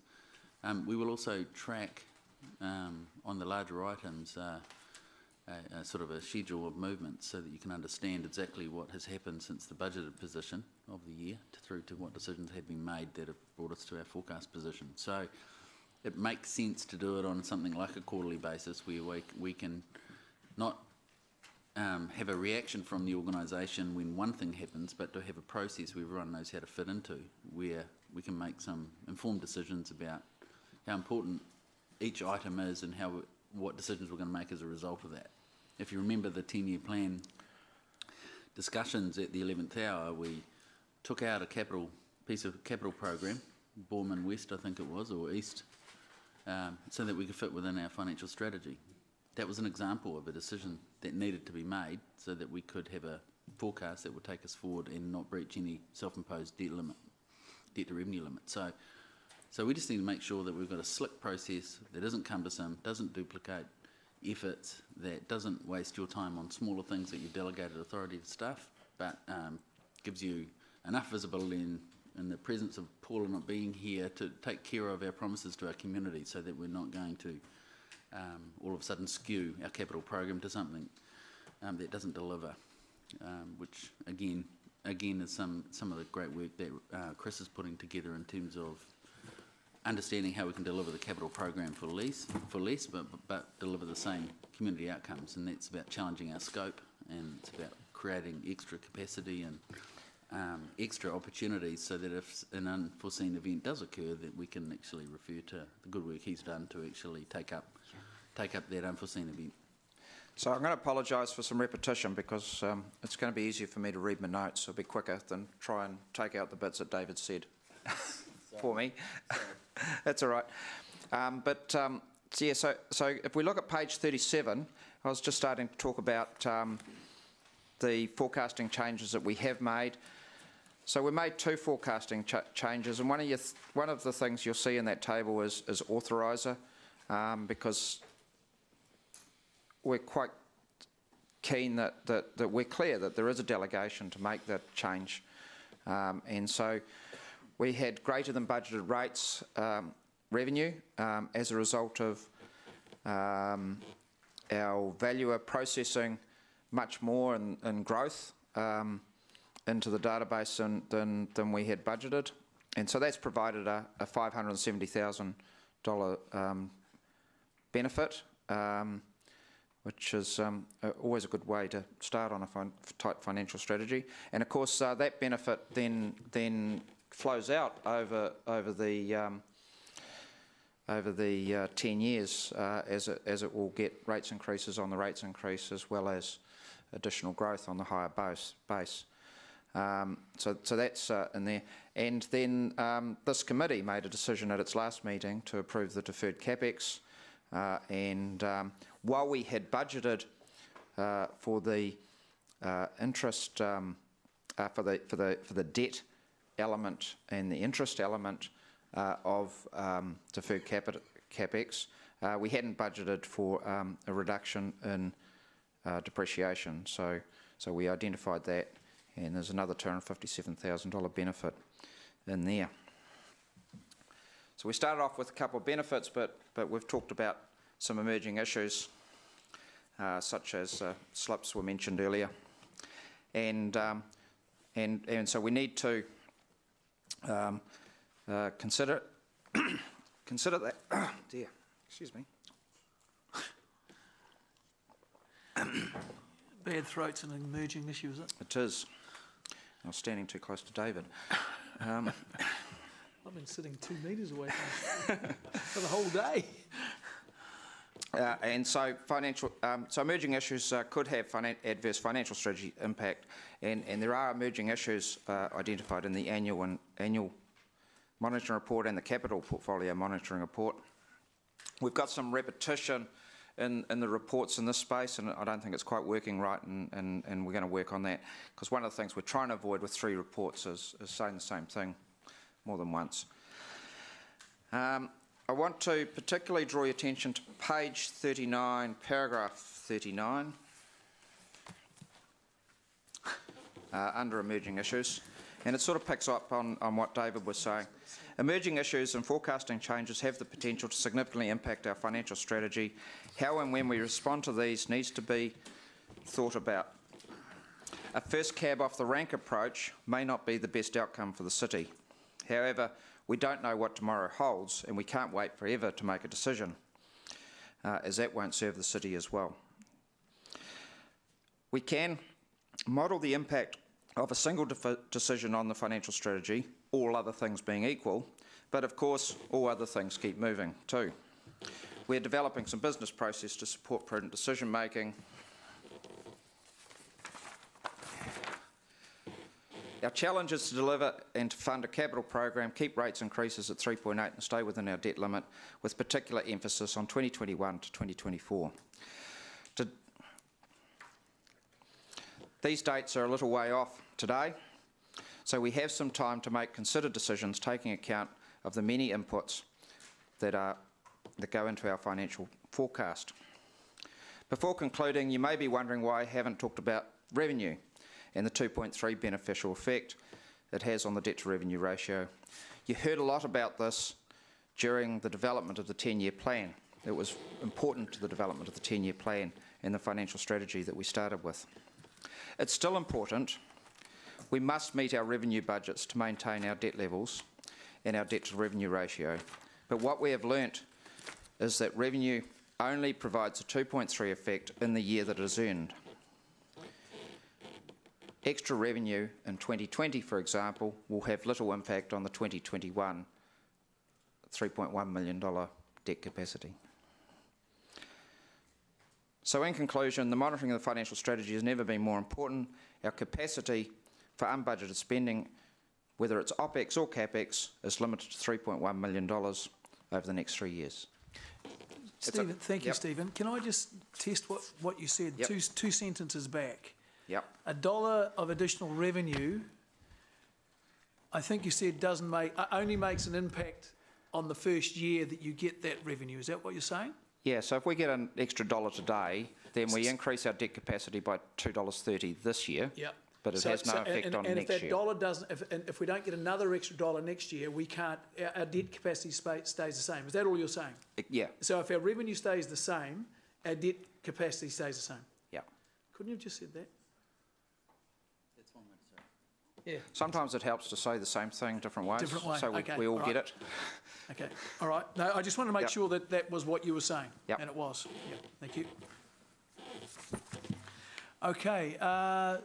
Questions first, Angela. Just one question for clarification. Page 37, point 24, just the bottom under discussion there with the revenue impact of the 570,000. The text down the bottom says this increase has no effect on existing ratepayers. You're talking about while it affects the bottom line of the budget and will wash up at the end, you mean it doesn't affect the current ratepayers because we've already set the rates for them. Is that what that does mean, that, Yeah. Yes. So all existing ratepayers got, aside from the changes in the rating policy, the general rates increased by 3.8% plus growth. Yeah. The 570,000, and we estimated growth, but we underestimated by 570,000. So we got more onto our books. Yeah, no, Yep. Yep, no, I understood that, but I think the answer to my question was yes. Yes. Yes. Thank you, Tracy. Just some feedback, because this is one of the first new 3 reports that we will be monitoring and measuring against our new financial strategy. I felt that there was a slight disconnect for me on page 36 when we talk about, and it may be a conversation that you have with Councillor McPherson as Chair of G&I. I felt there was a little bit of a disconnect with when we are looking at point 18 says consideration of significant forecasting assumptions. So the big assumption for us is managing growth, right, and how we're going to manage that capital program over 10 years. The only context in this, and this is a strategic monitoring report, was really just a reference back to the growth indicator report that gets reported to Councillor McPherson's committee with a text that says there are no indicators supporting a change in the growth assumption. So I just felt if this is going to be the primary monitoring of our new financial strategy, with growth being the big thing, and everything relies on that, our debt capacity, all of it, revenue relies on that, it just felt a little bit disconnected that there was only one or two bullet points there, and within that report, there's still for me missing the overarching what's actually happening out in the world with the things that we can't control. And I think somebody raised the price of fuel. I mean, we have a massive amount of fleet out there, and petrol's risen, what, 10 cents in the last 10 days? So, and, you know, economy is changing, export and trade is changing. We are part of the OECD. There's nothing in that growth indicator report that's a higher level, wide enough of the things, what's happening out there in the world. Again, it's that real forward thinking that I'm looking for. So kind of two things there, but really there was just a little bit of a disconnect for me, being how important growth is and how much our CapEx program is relying on it. In terms of, you're presenting to me that this is a monitoring report of that financial strategy, but all you're saying to me is there's nothing there's no indicators based on that report. And if I can say that report, we have a disclaimer on the bottom of that says it's general information and shouldn't be used to measure anything. And yet that's exactly what we're doing. Well, I have said it's retrospective data as well. Well, which makes it kind of worse. Yeah. You know, so I'm still looking at that forward stuff. This is a big program, so I'm really looking for us to stretch ourselves there. I agree. Part of the 10-year plan discussions, we talked about needing to be agile. If growth slowed down, we need to turn off the tap with some of our leading infrastructure, right? So we're very, very aware of that. One of the things we don't want to do is take data on a quarter basis that would, say, scare the horses and not really see it as a true indicator. It could be just a cycle blip. Could, yeah. So we need to continue to develop how best to bring that story to either this meeting or the growth or infrastructure meeting, so that we can have a good, solid basis for giving an update in terms of where we think our growth forecasts are in alignment with the 10-year plan. Yeah. So we still need to work on that. Okay, so the two things there. If you're going to leave that growth indicator report there, it needs to be expanded, in my view. Yeah. And I still feel it's disconnected from this. Yeah. If this is to serve as a financial strategy monitoring report. Sure. It's part of that, in that genre of not wanting to relitigate the whole 10-year plan, because we've got a few extra metrics, but when is enough signs we're going to respond to that as being a shift in our original thinking that's back into the 10-year plan. Things happen so quickly with petrol. Inflation's just gone up to 1.9%. Well, I mean, even if it goes up to 2%, that's sure. Okay. That's not earth-shattering at all. Just a very naive question. Do we actually have an economist on board? He works for Waikato Chamber of Commerce now, I think. No, I mean, not telling the CEO what to do, but I'm just wondering we are one in the growth group, and we link into Burl, as you know, through the Waikato University, etc., etc. Sometimes it's good to get a lot of different thinking around this topic rather than just drink our own Kool-Aid. So, yes, we have some skills in-house, but we also litmus test that and peer review our thinking with other organisations. Because I know with respect to the 41 chartered accountants, including the elected member over there. Oh, yes, that's right. Two chartered accountants now. Isn't Dave a chartered accountant? No. Yes, he is. No. I'm starting to feel there is a gap there, not for me to tell the CEO who to employ, but... Yeah, no, we'll bring that. When we finish our thinking around how we're going to inform elected members on how we're tracking in our growth assumptions, we'll bring more information about how we do that. It's about bringing that worldview and looking past ourselves to keep ourselves on track, actually, and safe, and knowing what's going on in the world. Yeah, it'll be interesting with inflation, because Burl did the forecast for the whole sector, and we based our LTP on that, and every October they update that forecast, so that's and it's just about to be published, and there's a presentation coming up on that, and one of the key things I'm going to want to find out from that presentation is what Ganesh Nana's view is on the recent fuel things. Yes. But I think we're also looking long term, so you know, how we adjust for that and when we adjust for that, those are things we need to work out. Yeah, I was just going to say, as important as understanding the trend is being ready to do something about it. And so there's a lot of work going on internally in terms of how do we respond to changes in our key assumptions and make sure well, that the first we make thing is you disclose them, don't you? Which is still part of the questions I was raising with a couple of reports ago about that risk here. Yeah, cool. Okay, thanks. Thank you, Angela. Bella.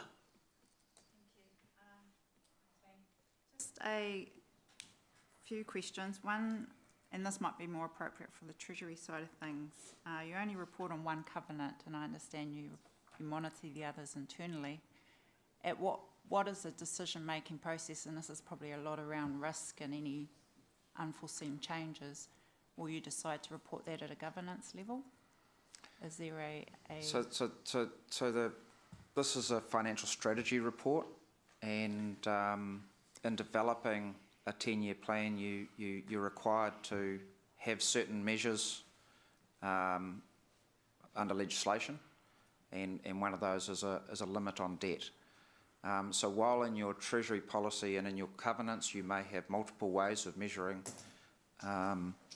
your covenants, the choice was to choose debt to revenue because that's the one that we hit the most, that's the one we're up against.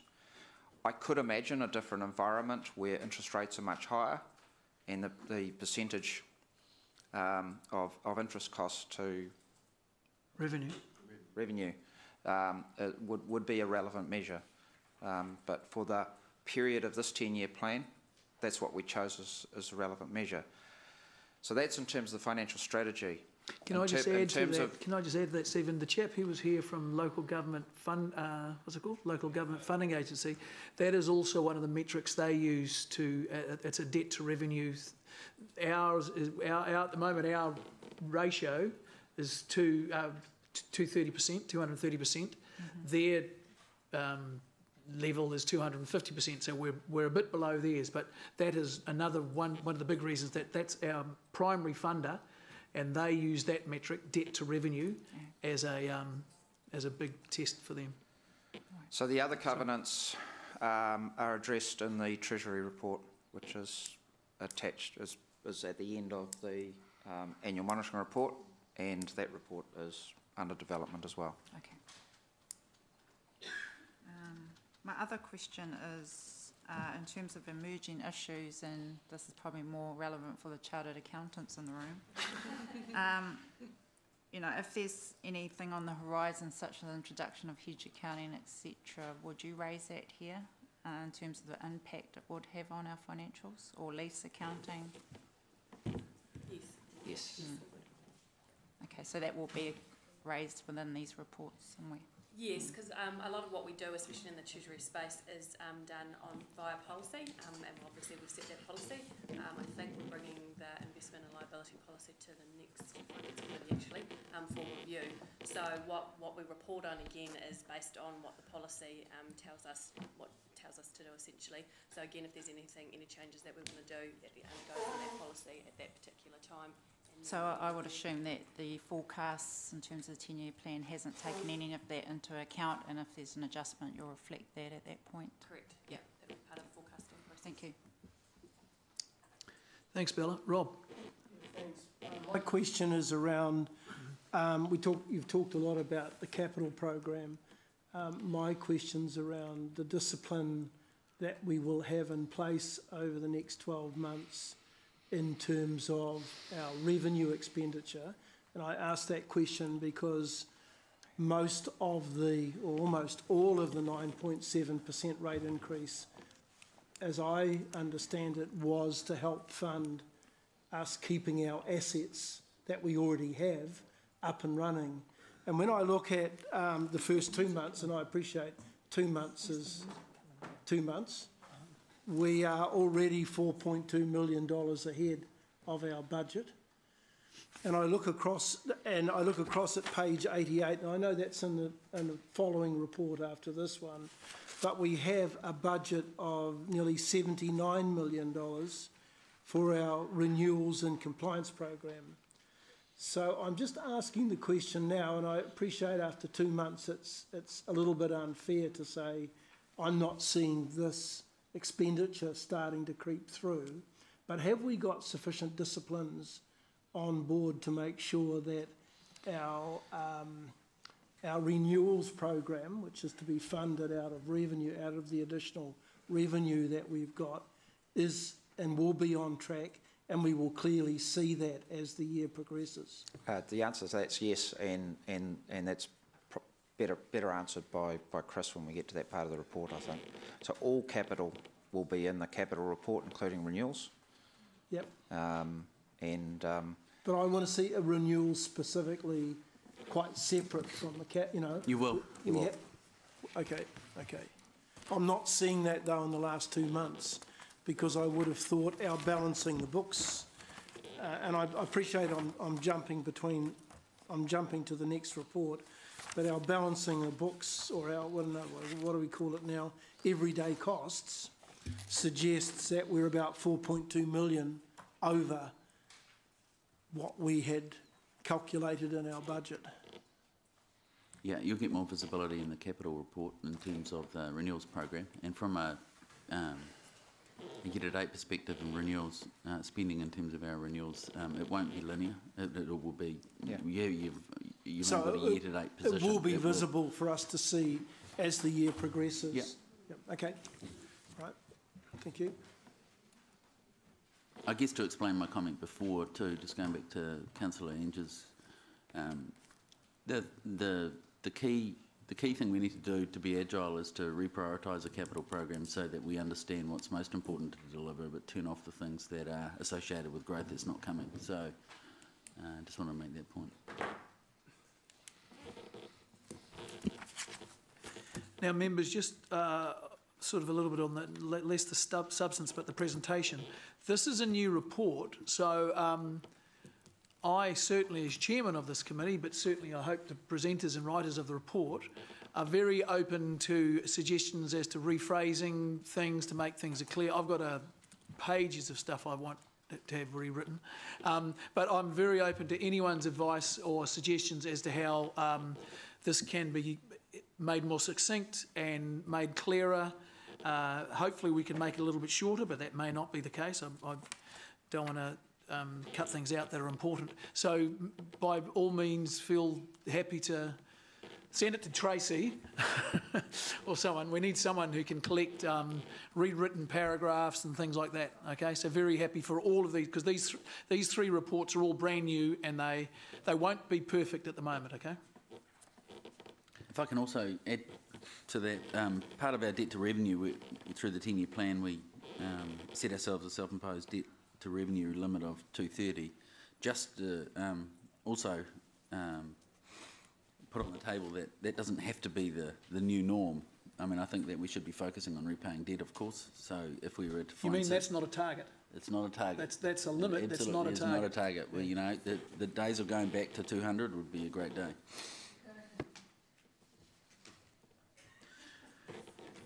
Okie dokie. What'd you say?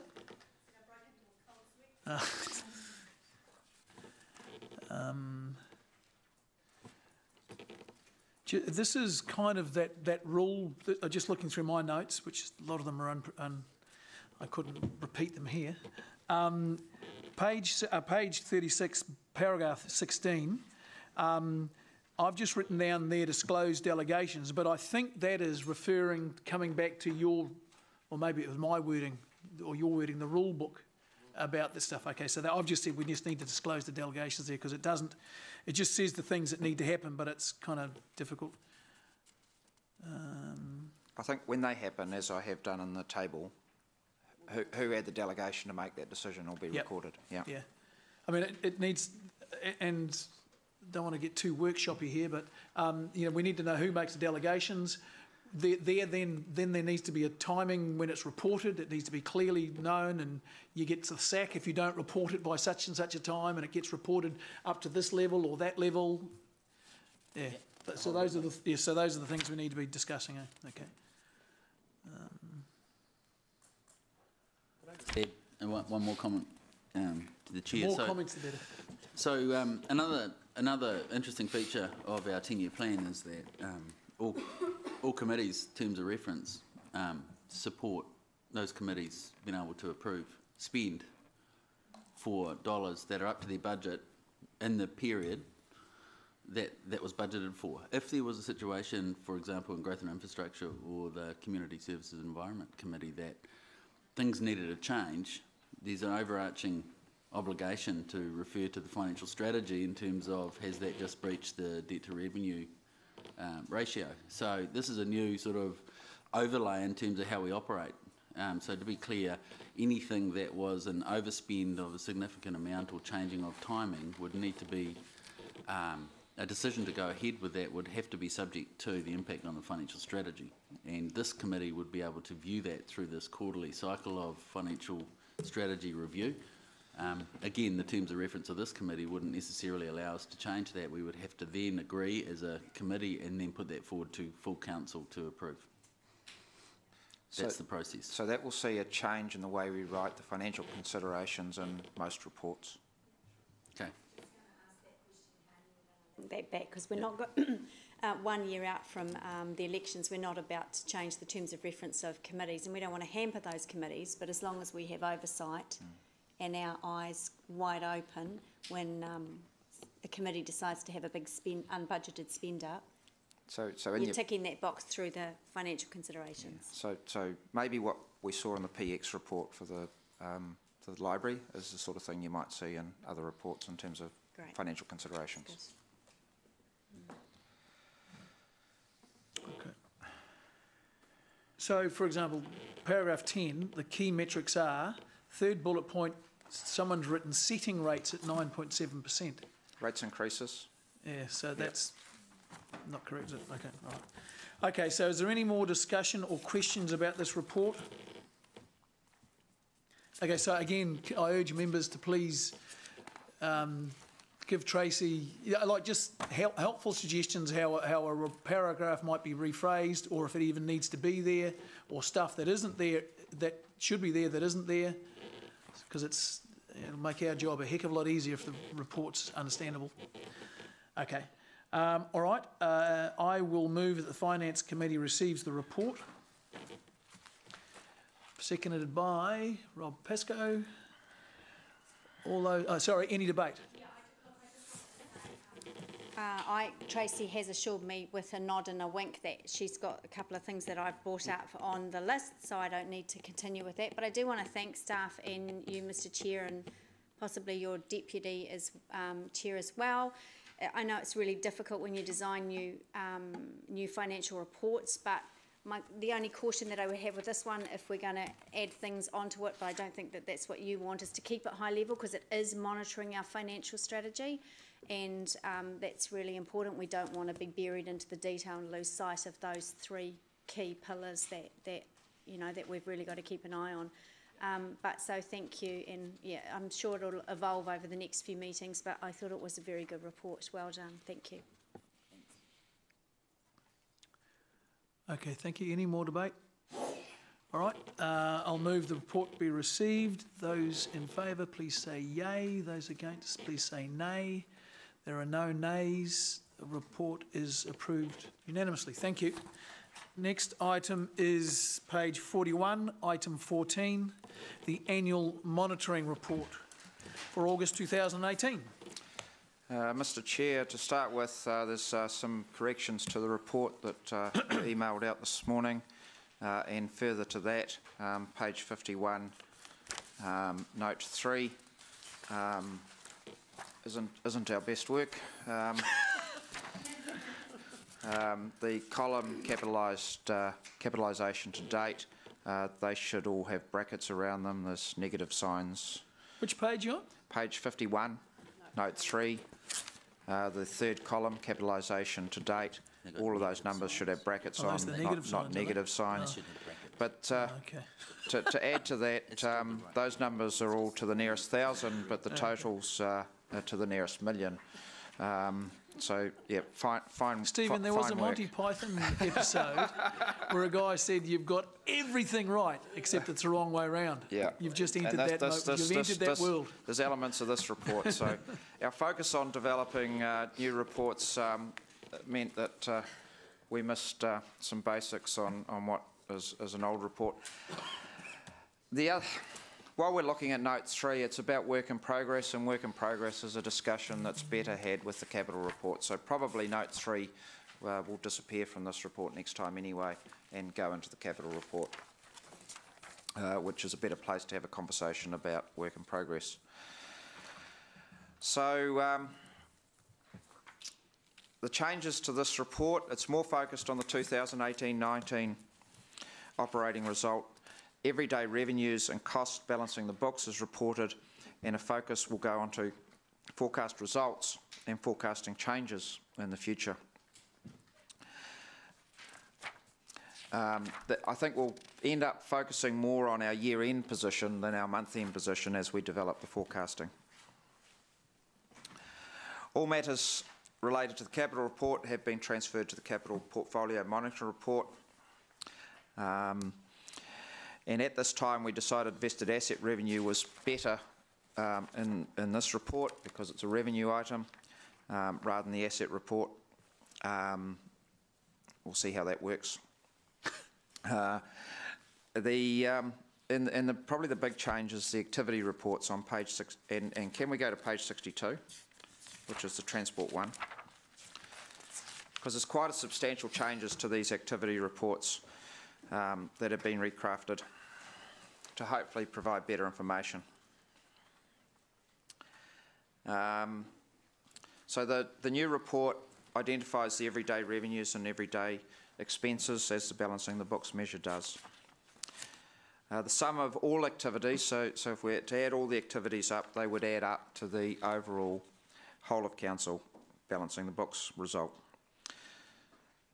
There's then an adjustment for capital revenue, which obviously isn't included in our everyday costs and revenues, and that brings us to the operating result, which is, if you add them all up, they'll add up to the statement of comprehensive revenue and expenses.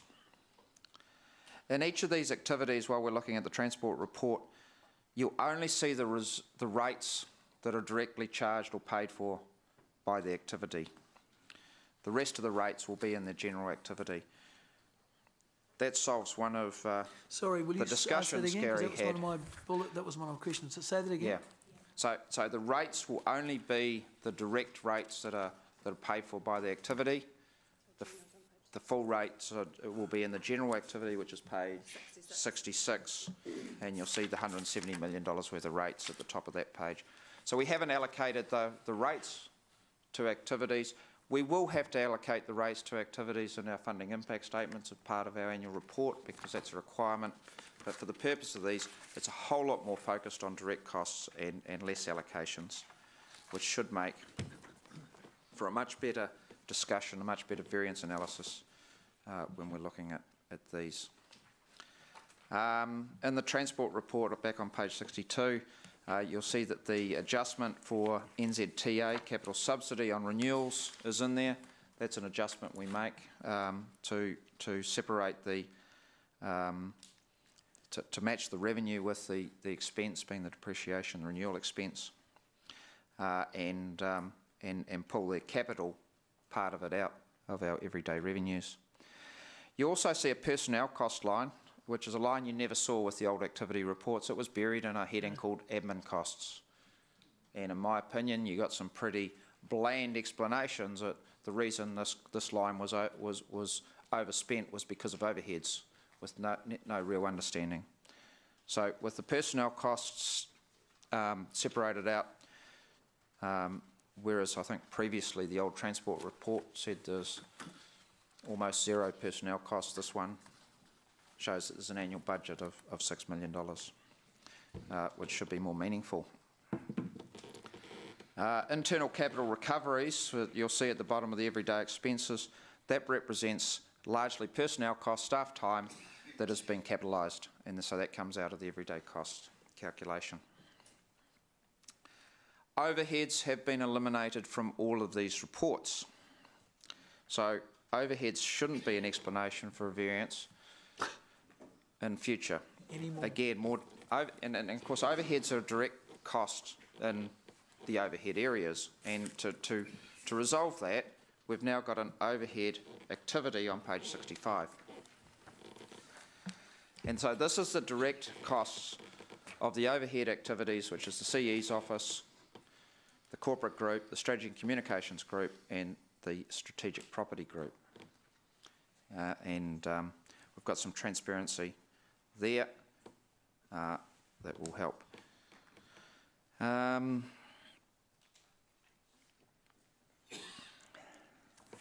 then we'll go to the general activity on page 66. Now I'll just run through this, all the lines on this. So I've got all the rates, as I said. There's an other revenue line with a budget of 4.3 million, and that's one of these tricky accounting things. It is the HIF fair value benefit. Sorry, what was the second? The HIF and the what? The HIF fair value benefit. Oh, so it's the because same we're thing, getting interest-free money, Yep. the accounting rule is we have to recognise that as revenue. And of course the other side of that is as time passes, we have to then discount back that revenue, which is the line at the bottom of the everyday expenses less HIF discounting. At the end of at the end of the 10-year loan, it all comes to zero. Is this an accounting requirement? It's an accounting requirement. So if your dad lends you, $400 million to build peacocks, you have to assume an interest rate. Yes. Oh. Where's the value to anyone in that? But is it just a rule, is it? It's a rule. Well, who said it? Yes. Otherwise, it'll end up on that letter of representation we get from the auditors. That's just stupid. So, because of that, it's because of that, it's sitting on this page away from everyone else on its own. So can you will actually see label that other revenue then? Because nothing else is going to affect that 4.3 million. So can you call it what it is so you can remind us? So we don't think, oh yay, we've just somehow picked up 4.3 million. We'll look at that. Yeah. Yeah. There's something else in there, and I can't remember what the something else is. It's very small because we actually take the fair value benefit out of the everyday costs calculation, and you'll see that. So there's a small $100,000 in there, and I can't remember. Can we retitle the report the stupid government report and then call the other report the one that makes sense or something? So something that does make sense is the DC income is on this page. That makes sense. The DC income is on this page, and it's split into two. It's the interest cost component, which is in the revenue, and then the capital component is sitting down in the capital revenue. So all the DC costs are on this page.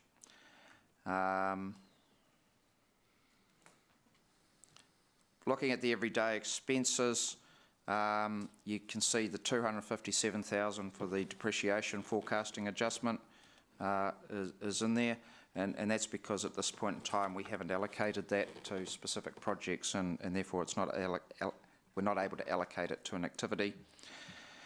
And the finance cost is more HIF discounting on fair value benefit, which is then removed at the bottom.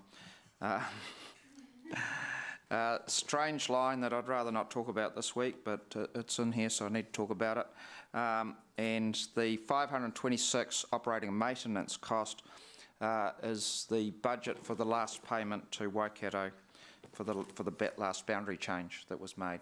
So this is the final year of payments for that. Oh, yep. And so that doesn't sit comfortably in any other activity. Other costs. other costs.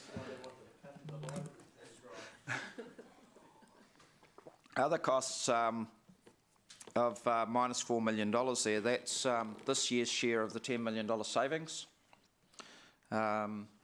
which is going to be $3 million of that will be the vacancy factor, and then the other $1 million we'll have to find somewhere else, and that'll be subject to a report in December. But this year the vacancies won't be in our contract renewal team, will it?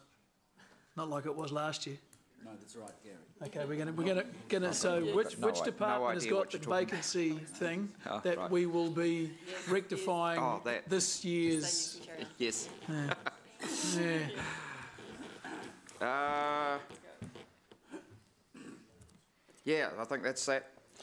So that's the changes. What about the financial result, which is the purpose of this report?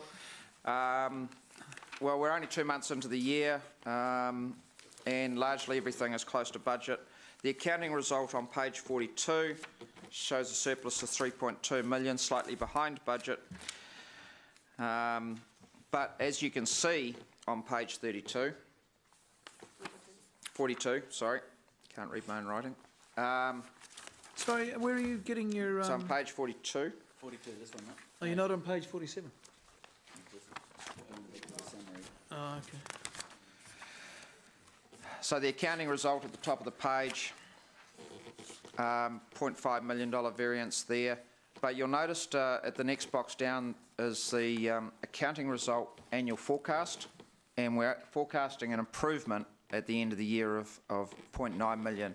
And of course that's the two forecasting changes that we made, the $570,000 extra money for rates, the $257,000 of less depreciation expense, and the consequential interest on that comes to $856,000, which rounds to 0.9 million. The everyday costs, revenues and costs balancing the books figures are below that. And interestingly, there's a $4.2 million variance there, as Councillor Robb pointed out earlier. And the big reason to go from a $0.5 million loss to $4.2 million surplus is that the balancing the books calculation removes the vested asset income, which is vested asset income, which 1.8 million, isn't it? 1.9. Which is 1.9 million, but 3.1 million behind budget.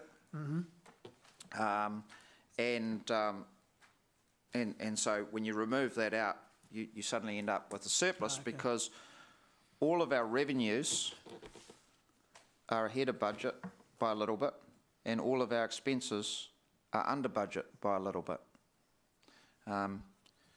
And we know with vested assets that they're lumpy, they're not each month, so there's no, and they're capital, right, so they don't become form of that, part of that calculation. Yeah. And you'll also see that our revenue, our everyday revenue and costs forecast for the end of the year has got that same 0.9 benefit, because those two items we changed are everyday revenues and expenses. And so that sums up, I think, Bella, where we're at the moment. do you understand this? Because it's... I don't blame for not.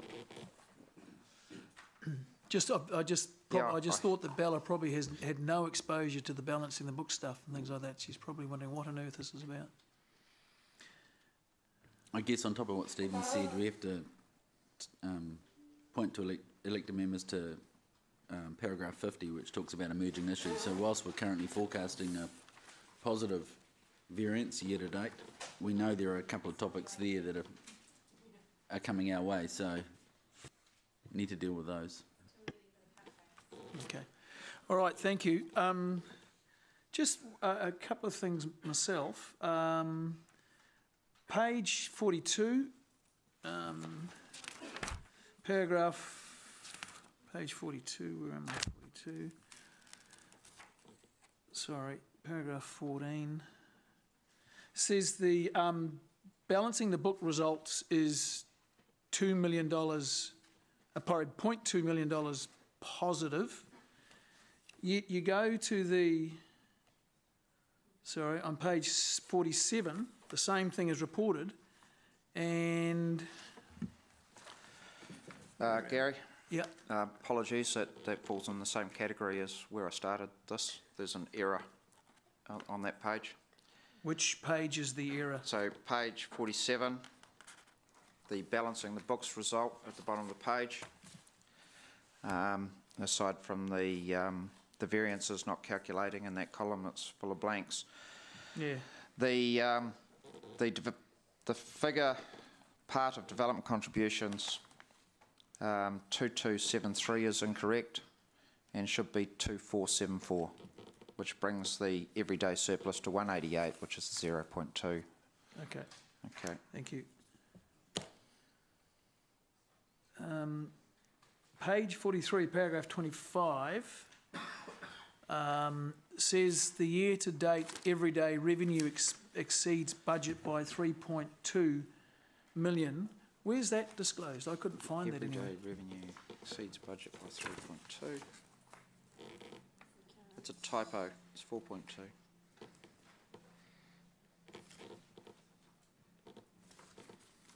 Should be 4.2, should it? Year-to-date everyday revenue exceeds budget. Oh, everyday revenue, sorry. Ah, we took a page out. No, we deliberately decided to leave it, but I left the words in. Don't mention the war. Yeah, yeah. If you added up all the everyday revenues on all the activity statements, you would see that number, but we took that page out because we ended up with a duplication with a statement of comprehensive revenue and expenditure and everyday calculation, giving two answers to the same question. But I didn't delete that paragraph. Okay.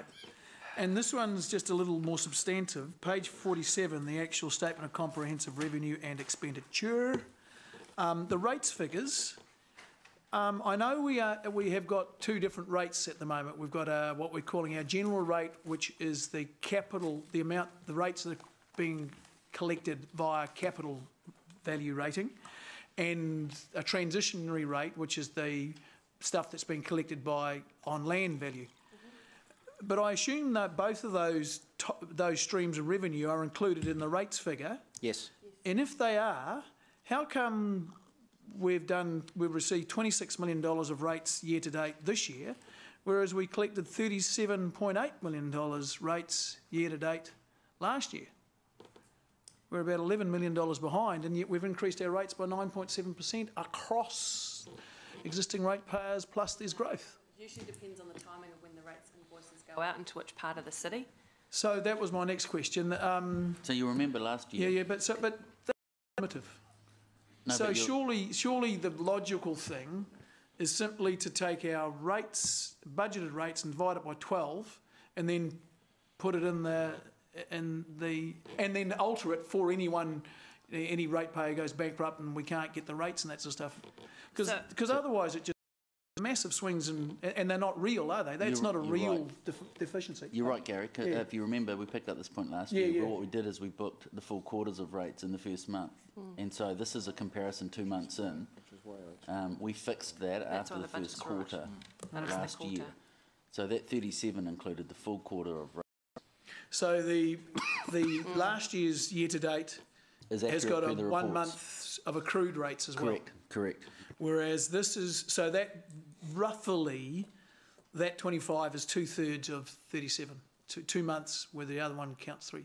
Is that what we're going to do from now? Is that the way we're going to do it? We fixed it after last year. Okay. We're just representing what we showed in the reports this time. So what would happen is if I looked at last year's report, I would find that figure there for August. For August. For year-to-date August. Yeah, which included revenue in advance. Which included July, September's rates as well. Yeah, that's exactly right. Yeah.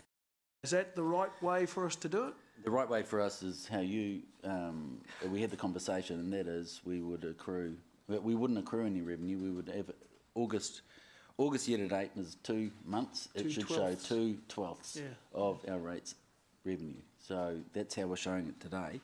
And since after the first quarter of last year. This is just comparing what we actually had in our financial reports the same period last year to this year. Okay.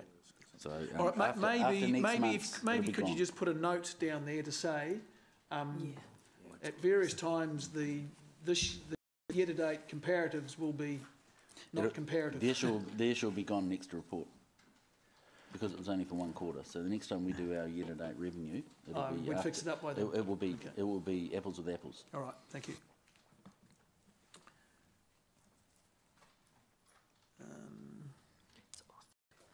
Okay, thank you, Rob. Thanks for that question. I assume this time next year, we will be showing the corrected figure for those first 2 months. So we won't have the 37 million and we'll have the 26 or whatever the figure. Okay, sounds good. That answers the main question I had also, but I had just one other question on note 3 on page 51 on that fixed assets work in progress. And I noticed in the 2 months the balance has gone up about not quite 10 million, 124, is it 124 million? No. Yep, to 131. Is that a concern that we're slipping again back into that high work in progress, or are you confident that that work at that time is a fair reflection of what still is in work in progress? Yeah, so they'll talk about it more when they talk about the capital report, but we're spending more than we've ever spent, and that's going to mean that we've got more in work in progress. And what's more important is not that is that our work in progress is current and not old. Yeah. And so we've gone from a $80 to $100 million program to a $220 something million program. We're going to have more work in progress. So you're confident there's still good monitoring going on? You're going to see that when you look at the asset report. Yeah, which will include some ageing. Yep, okay, thank you. Thanks, Chair. Thanks, Rob. Angela. Thank you. Just on page 44, and I'm glad the vested assets little thingy reporting there that I requested is still there. But the impact on the budget, now I know it's usually not material, but you have taken that column off. Was there a reason for that? Was it just because it's not material on the OPEX budget? Yeah, no, there's no reason for it. It was a material. We just thought this was showing a better picture, but happy to put it back on if you'd... Oh, no, maybe it just gets reported in the text if it is material. I doubt whether it will be in the future, but with all the HIF projects, maybe it might be. Once $80 million bridge that I would think that would be very material operating expenses on the budget. So that'll come through our capital program because that's not a vested asset, and all the OPEX is in the budget for that already. The vested assets, going to be a lot. Oh, what was it? I was going to say, as that changes, we will change our forecasting, and as part of telling you about what those forecasting changes that would come through. Okay. Yeah. Just that concern again, that because we just don't have the room to move. On page 58, under Planning and Development Activity Report, Everyday Costs, the fees and charges... So what page were you, Angela? Page 58. Fees and charges year to date, 2.1 million. Now we leave... Correct me if I'm right spot, but I'm assuming that because we leave 33% of our DC revenue in the budget, because which is interest costs, because we say we have classified interest costs as an everyday. Two different things though. That revenue line is all about revenue relating to building consents, LIMS, planning, guidance. Okay, so... DCs are on the general page, so we talked on the general page. Yep, so that's where... Yep, good. Okay, so that's being reported in general. All right. That's good, thank you. On page 63, under transport activity, we're 107 favourable for parking infringement notices and traffic infringement notices. There's the parking infringement notices now because we're fully resourced to enforce the free parking strategy, or is it something else? Eva-Lisa? If I can, through the chair. So, Councillor, that parking infringement has been what we're seeing from the data as a result of the technology. Good. But the task force has also asked for a breakdown of what those infringements are to be reported back through the Access Hamilton task force. Okay. So they asked for that.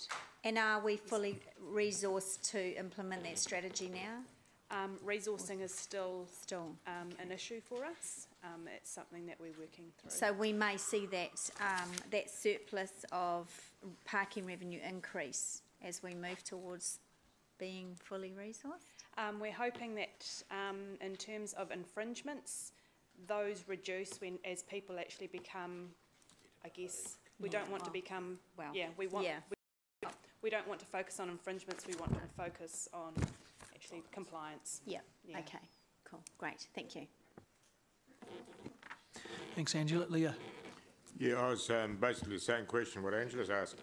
On that page 63, I get it that the off-street parking has increased.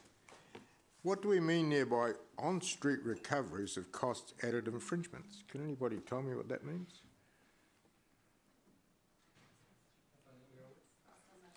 Second line, halfway through it. On-street recoveries of cost-added infringements. So I can answer that too. Those are the costs that we get added through the courts. So in terms of the cost recovery of the infringements that we take to recover through the court process. It's a $30 fee for lodging information, is it? Yes. But can't quite figure that. So come June, we've got to make a decision on your 2-hour free parking. How will we be able to measure what's gone on in the past with what's happening now? Any ideas? In terms of, could you just clarify, are you talking about in relation to the revenue? Yeah, I can't see this as apples with apples.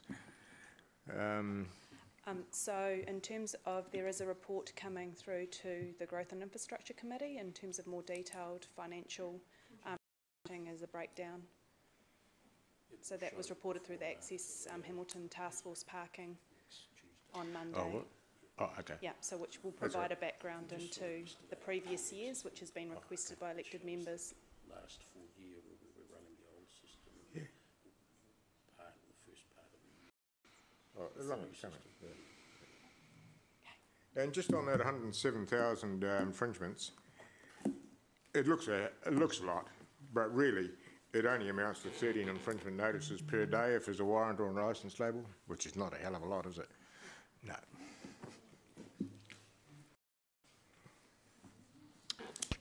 Bella. Thank you, Gary. Just a question on, I know there's been a lot of thought between the new way of everyday costs and everyday revenue. I can see depreciations amongst your everyday costs.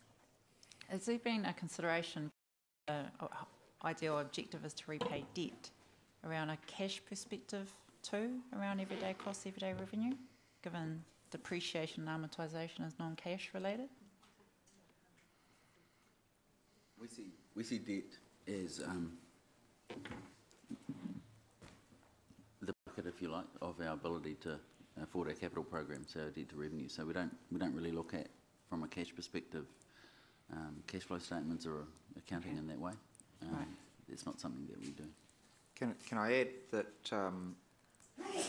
we seek to fund our depreciation so we link our depreciation to our renewal of our assets and maintaining our service level, and we seek to fund that from rates as opposed to funding it from debt. So we use debt for new capital, and so the everyday balancing the books calculation, that was a factor in deciding to keep depreciation as a non-cash. It sort of matches with the revenue. Okay. Yeah. Thank you. So just to expand on that, Bella, sorry if I may, the thinking is that if we're going to replace an asset, so if the decision of the council is that this asset needs to be replaced when it's not, and it's still adding value to the community, we should be funding its replacement now, and that's what we do, which you understand, through depreciation, rather than, so we're taking our money from the ratepayer now and putting in a little bucket or a jar for the future replacement.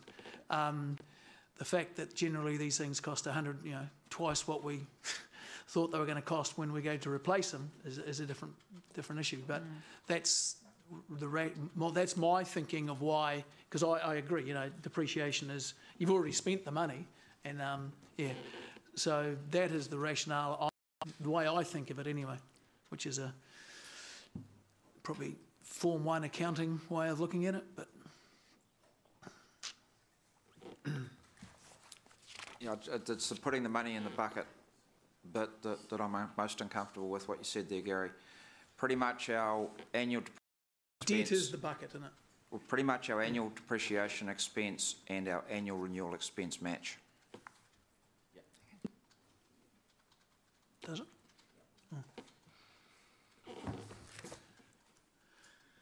Oh. Okie dokie. So there are no more questions by the look of it.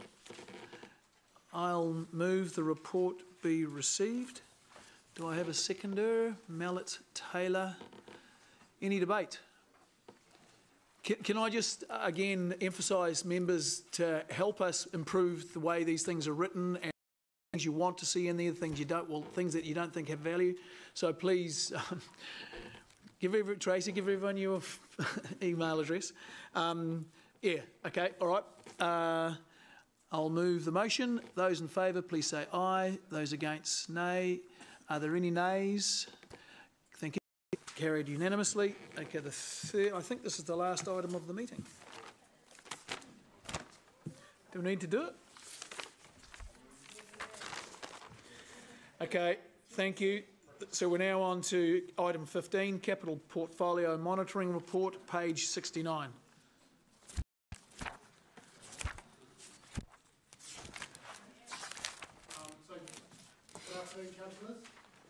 Chris.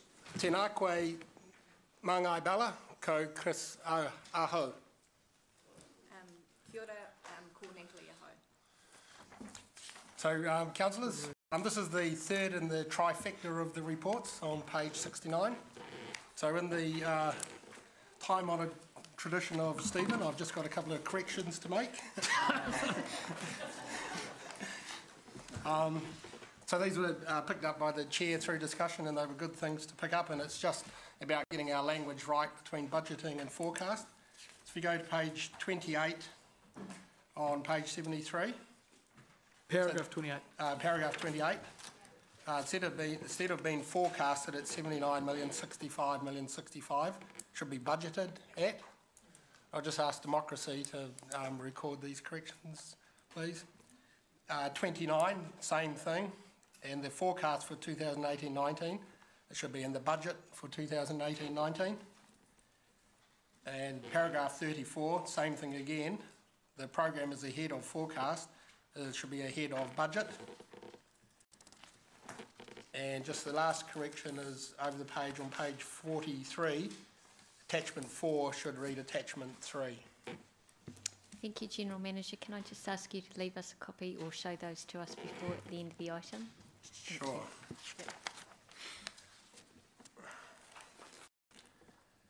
So this report, there's been a lot of good discussion on some of the content today. It replaces the previous key projects report.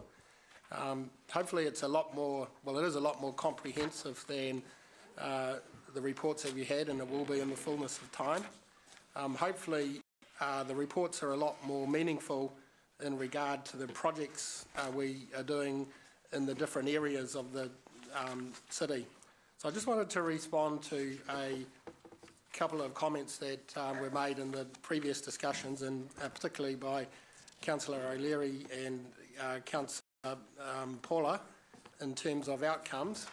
So absolutely our intent is to try and move to describing programs of work and the outcomes that they're going to deliver for the community. We've got a lot of work to do on that, I know, but if you look at paragraph 12, where we've listed the 8 programs, what we've tried to do there is describe the outcome that each of the programs is trying to achieve. So if you look at the transport improvement one, the outcome we're looking for the community is enabling growth, improving safety and improving transport choice. So over time we hope to have a bit of commentary about how our delivery of projects is pushing for those outcomes.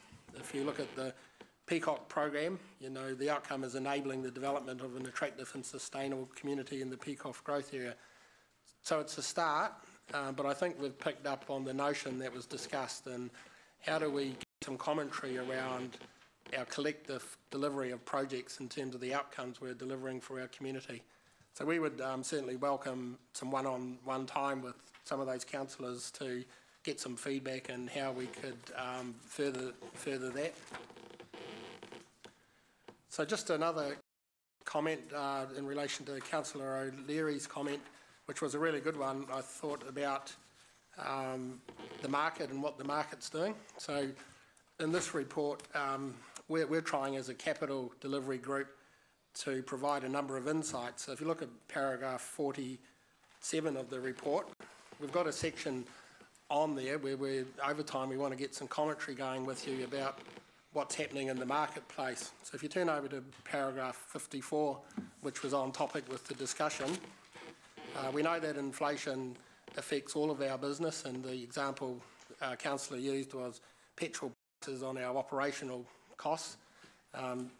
But it all has a big impact on our capital delivery as well, in terms of costs that are passed on to us by the supply chain.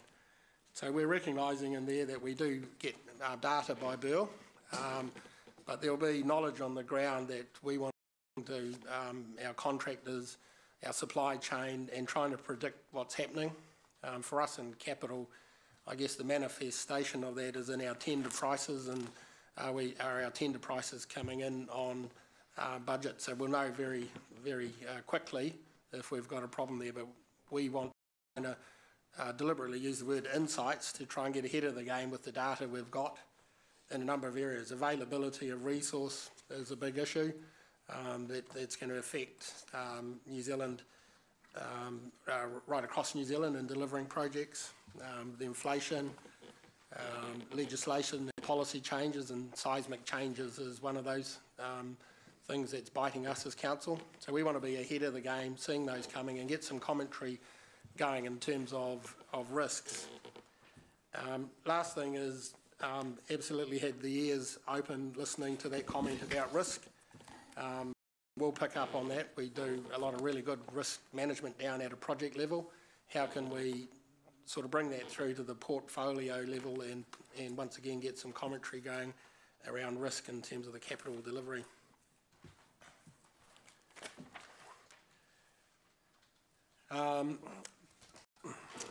So just as a summary of this report, one of the tasks that we've got is last year we delivered a $102 million program in 17-18. This year it's 254. So it's twice as big as previous years. So that's certainly a task that in the development group to oversee that. We rely on the whole organisation to work with us to deliver on that. I'm pleased to say I think we're making really good progress, and you'll see from the first 2 months that we're meeting budgets. So we've got a long way to go. The third month, which is not in this report yet, once again we've met the budgets that we said we were going to meet. So we've made a really good start to it. If you just went, we had some really good highlights, I think, in paragraph 25. So delivering capital projects is about having a really good production line going. So you start 2 to 3 years ahead of a bulldozer on site, where you're planning, you're investigating, you're consulting, you're talking, you're designing, and then you start letting contracts. So we have a very good production line going for a lot of our big contracts, and you could see in the first 3 months of this year some of the contracts that we've awarded and the costs of those. You know, $28 million wastewater treatment plant upgrade, Thomas Gordonton Road, bulk water pipes in Ruakura, the Peacock professional service are all awarded. Our renewal projects for waters are all contracted out. In paragraph 26, we've got 4 more big ones. One you just you looked at in public excluded today, with the Rotatuna Sports Park and Park Lane, Waiari Common Bridge, which you looked at the other day, Western Wastewater, which is coming to the next meeting, and the wastewater design. So a lot of confidence that we've got our production line going and we're delivering a lot of work. It's about $100 million of work there over a number of years. So I just want to quickly talk to the structure of the report and the attachments in particular. These are a work in progress, and we will really appreciate feedback from councillors and what they'd like to see. So at the previous meeting, we explained that we wanted to break the capital program down into programs of work.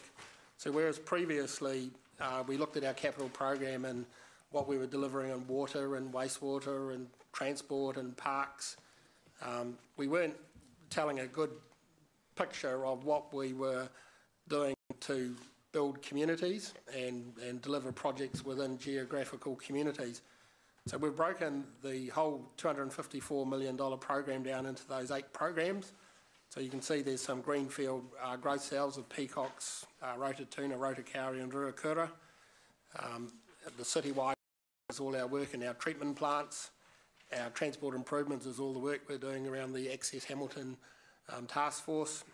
Citywide community is a lot of work in Lance's group to build a great river city. And probably one of the most important is the blue box, which I'll come to, renewals and grants.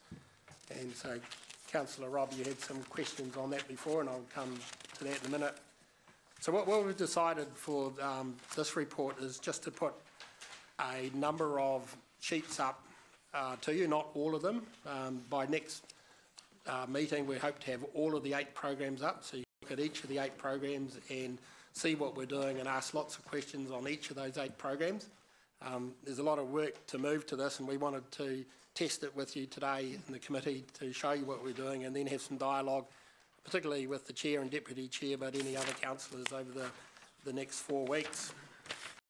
So attachment 2 on page 81, we've attached the traditional way that councillors have always seen projects delivered. So we want to keep that familiarity going, but over time we want to move you to looking at projects, not by activity, but projects. I think the example I used last time, well, you signed off one today in the Park Lane and Rototuna Sports Park. So the project had funding from lots of different activities, but really it's one project for the community. They don't see a water project, a wastewater project, a transport project or a park project. They just see a project that we're doing, and that's the shift that we're trying to make. So we can just give you information on that combined project, and the community will see that developing over the next 12 months. They'll see the park and the road developing at the same time. So the first sheet, I think, is on page 85, and the language that we've used is portfolio is the total summary of all of our projects. So the $254 million is the portfolio. So this first sheet is a summary of how we're doing against the whole portfolio. So you will see some commentary in the top right hand there about how we're going on projects. The top left is a traffic signal type report that we're still working on. At a quick glance, you can see whether it's in good shape or not so good shape, and what you're looking at is green. So at this point in time, with 2 months to go, 2 months into the program, we're really happy in how we're delivering it. That will change over time as different things happen. You'll be able to drop down to the programs and see where different things are happening just with that granularity. What we are focusing on this year, which we've never focused on as well before, is capital revenue. So if you look at the 2 graphs down the bottom, Stephen told you about the colour frame, the colour we were using, blue, green and grey. Pleased to say I think we've got our colours right, Stephen. But you can see, for the first 2 months, we're just right on track for budget, and you can see we're a little bit ahead of our revenue. I think, Councillor O'Leary, you asked a question last month about the steepness of the graph, so you'll be able to see these graphs now and ask more detailed questions, and you'll be able to drill down to the programs and see where that's coming from. So you can see a really steep rise from sort of April to May, and there are things that you'll see driving that, like for instance, there is a $5 million progress payment that we've got to pay of revenue from NZTA for our resolution drive. So there are reasons for that programming, but you'll be able to see those graphs and ask a lot more questions on why things are like that. If I just turn over the page, the portfolio sheet had 2 pages. All the programs will just have. So you can see on page 86 a summary of all the programs in terms of expenditure and revenue, with commentary on the right. And Councillor Rob, down below is our work in progress. So get to questions. Paul Gower is going to answer all of those questions because he knows it better than I. But what that graph is showing you is we're showing you the age of the WIP as well. So although we've got $107 million of work in progress, you can see that the green work in progress, almost $78.8 million is just business as usual, and it's not late. The red is definitely late, and the green, the yellow is starting to get late. So that's the area that we've got to focus on in our processes to deal with that. And I can assure you that we're right onto that. This is a lot better than we've previously seen. I don't think you've probably seen it in age of WIP before, just to understand what's my language, good WIP or bad WIP. So you're seeing the bad WIP here, and that's what we're focusing on. So almost finished. So if we just then turn over the first program report. So this, we've chosen Rotatuna because there is so much going on in Rotatuna, so many projects. So central to it is a map there with all of our projects in. We've put some dollar costs there. Now some of those dollar costs just need a bit of alignment. Looking at it today, I think it would benefit from some dates in there as well when we're going to do those projects, because some of those projects like Borman Road extension to the east are some time away, so we just need to put the dates in there, I think. So once again, you can see the expenditure and revenue graph. The revenue graph, that's that $5 million for the resolution drive payment that I talked to, and if you look at the comment under revenue at the top, you can see the explanation for that. So we'll be trying to anticipate your questions on things that you see in the graphs and trying to put some commentary on those to let you see. So the very last one before I just leave it open to questions is probably one of the most important programs for us, and Council did make some concerted decisions in this LTP to reinvest in our assets. And so if you look at that one in the pie graphs in particular down at the bottom right, you can see that for 17-18 we invested $46 million in this program. This year we're investing $78 million, so we've had quite a increase in expenditure in looking after our assets. You can see some patterns there too. If you look at the green one, you can see the proportionate split on community is quite a bit higher this time than last time, and I think that reflects years of probably underinvestment in our community assets and a bit of reinvestment back into that. Remember, the pie is bigger, but the split for community is quite a bit bigger as well. So, Councillor Rob, we've put renewals and compliance together. So renewals, you understand. Compliance is our minor capital program that's not really renewal. It's a minor level of service budgets that we need across our business to do capital works, and we've put them together because they're generally delivered by our asset managers. It might be that we need to separate out the renewals for you in that, so you can just keep a track on the renewals. But if you're okay, we might come and talk to you about that, and you'll comment about that one. But if you look at that one, you can see our progress. Yes. That might pop up from time to time. So some of our funded seismic work will be in here, particularly on the treatment plants. We're doing some work out there.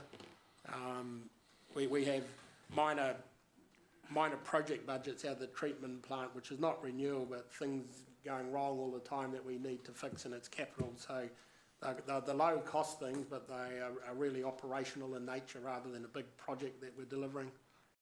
Thank you. So in terms of that program, you can see that we're on budget for spending the money. It's a fairly linear program, you could see, which you expect in renewals. It's not really normally weather dependent. It's per monthly. So the first 2 months we're tracking really well on expenditure, and we're ahead on revenue, and that's probably relating to NZTA subsidy.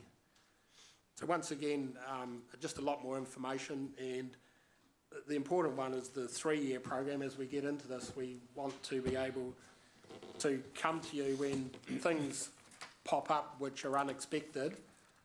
We would hope to come to you and just manage within this portfolio funding. For year 1's 79 million, year 2 65, year 3 65, and just move the timing around of things so we can manage it. So we're not coming to you and saying we've just found another chiller we need to refurbish, because asset management things do happen and it's quite dynamic. So we want to be able to come to you and just say we're still going to stick to the same budgets, we're just moving the timing of things around. So that's how we hope to manage that. So we're not coming to you and asking for another $400,000 for a new chiller. We're coming to you and saying it's a timing issue. Can you and back we need off to on the bring chiller? this one forward and we'll defer this. So that's how we're I've looking learned to a lot manage about that. chillers today. I wasn't Just here chill for out, it, mate, so. So unless Natalie had anything to say, I'll just leave it there to answer any questions. Yep. I've just got a few, if you don't mind. Page 70. Presumably, this is just sort of mechanics thing. This is a 3-year it's a breakdown of our 10-year plan into a 3-year subsets, if you like. And presumably, when you've completed year 1, the portfolio then encompasses those things that were in year 2 to year 4. Is that right? We just roll it forward like that, kind of. Is it that mechanical? Is it that? Natalie said yes. I was going to say we're still to decide that, but I think that's probably right. Just a So what are the arguments for and against then? Well, I think the 3-year program static relates to our 10-year plan in the 3-year window. The arguments for is a lot of our projects are multi-year projects, and generally they're less than 3 years. We'll have a few that are greater than 3 years, but generally between 1 and 3 years. So if we have a rolling 3-year program, most of the time you'll be able to have a full project view of a project. So if it went into the 4th year and you weren't monitoring the 4th year, you wouldn't be able to see the 4th year. So I think that Natalie is right. We just need to develop that thinking. So the portfolio concept is that you have visibility for 3 years out, and of course you have visibility for 1,000,000 years. Andrew wants to build the city for 100 years, but you have visibility for 3 years out, and which means I assume you think, okay, we've got a whole lot of pipe work in the next 3 years instead of a whole lot of pipe work in the next year. Is that the sort of thing for a layman to understand what this does? Is that the sort of thing you do? Is that how you change your decision making, which therefore improves efficiencies, which therefore saves us money and gives us better things delivered on time? And is that how it works? There's a number of answers to that question, but for the renewals and compliance, that's exactly how it would work. Because the renewals and compliance, the way I see it is, you've given us a lot of money to spend on our existing assets, and you want us to look after our assets. So we make guesses all the time in asset management about when things are going to fail or not fail, estimates. Yeah. So it's the nature of the business. We're forecasting using guessing and estimating of when assets are going to fail. But we go in and basically just don't, on the birthday, go and renew those assets. We'll look at the condition and we might decide we can get another year out of that. So it's quite dynamic over a 3-year period. So we've got a really good cohort of asset managers together now in that group. We're expecting them to sit around the table and be making trade-offs and decisions about priorities and how we best spend that to look after all the assets without leaving any asset group behind. So I think that would be really important, that we don't end up spending all of the $65 million on my water pipes or previous water pipes, that we got to equitably spread it across the pie chart which you see there. So in paragraph, on page 71, paragraph 16, bullet point 3, there's and I just asked, can you please contrast programs and projects versus disaggregated financial performance information by activity? Is that what you just talked about? Yeah, is that so the example I gave was let's take the Borman Road. When we which one? Anyone. It's just a typical example. So when we go and extend Borman Road, we take funding out of transport, and we take funding out of water because we've got to put water pipes under it, and we get funding for wastewater pipes, and you know, parks, or you might have stormwater. So what this is saying is, we want you to hold us to account. Like today, you signed off, you know, a contract for Park Lane and the Rototuna Sports Park for a particular dollar figure across a number of funding activities. We want you to hold us to account to that project and delivering that project, and not disaggregate it into all its various components.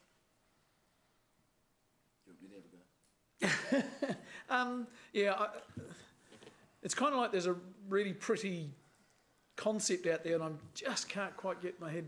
Let me try, if you don't mind, Chris, have a go. Only if you improve what I said.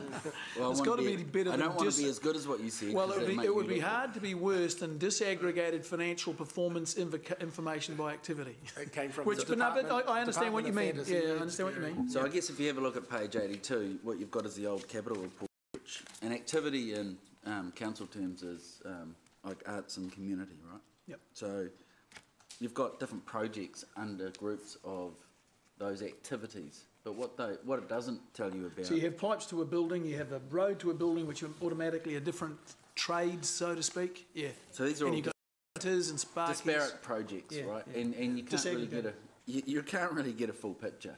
Okay. So the whole the terminology that Natalie and Chris are bringing is that the portfolio is our total overall capital program for this year, and then that capital program can be separated into different programs. And Rototuna, for example, would be a program of work. Yep. Yep. So we start to talk about an area within the city that we are developing through our capital program.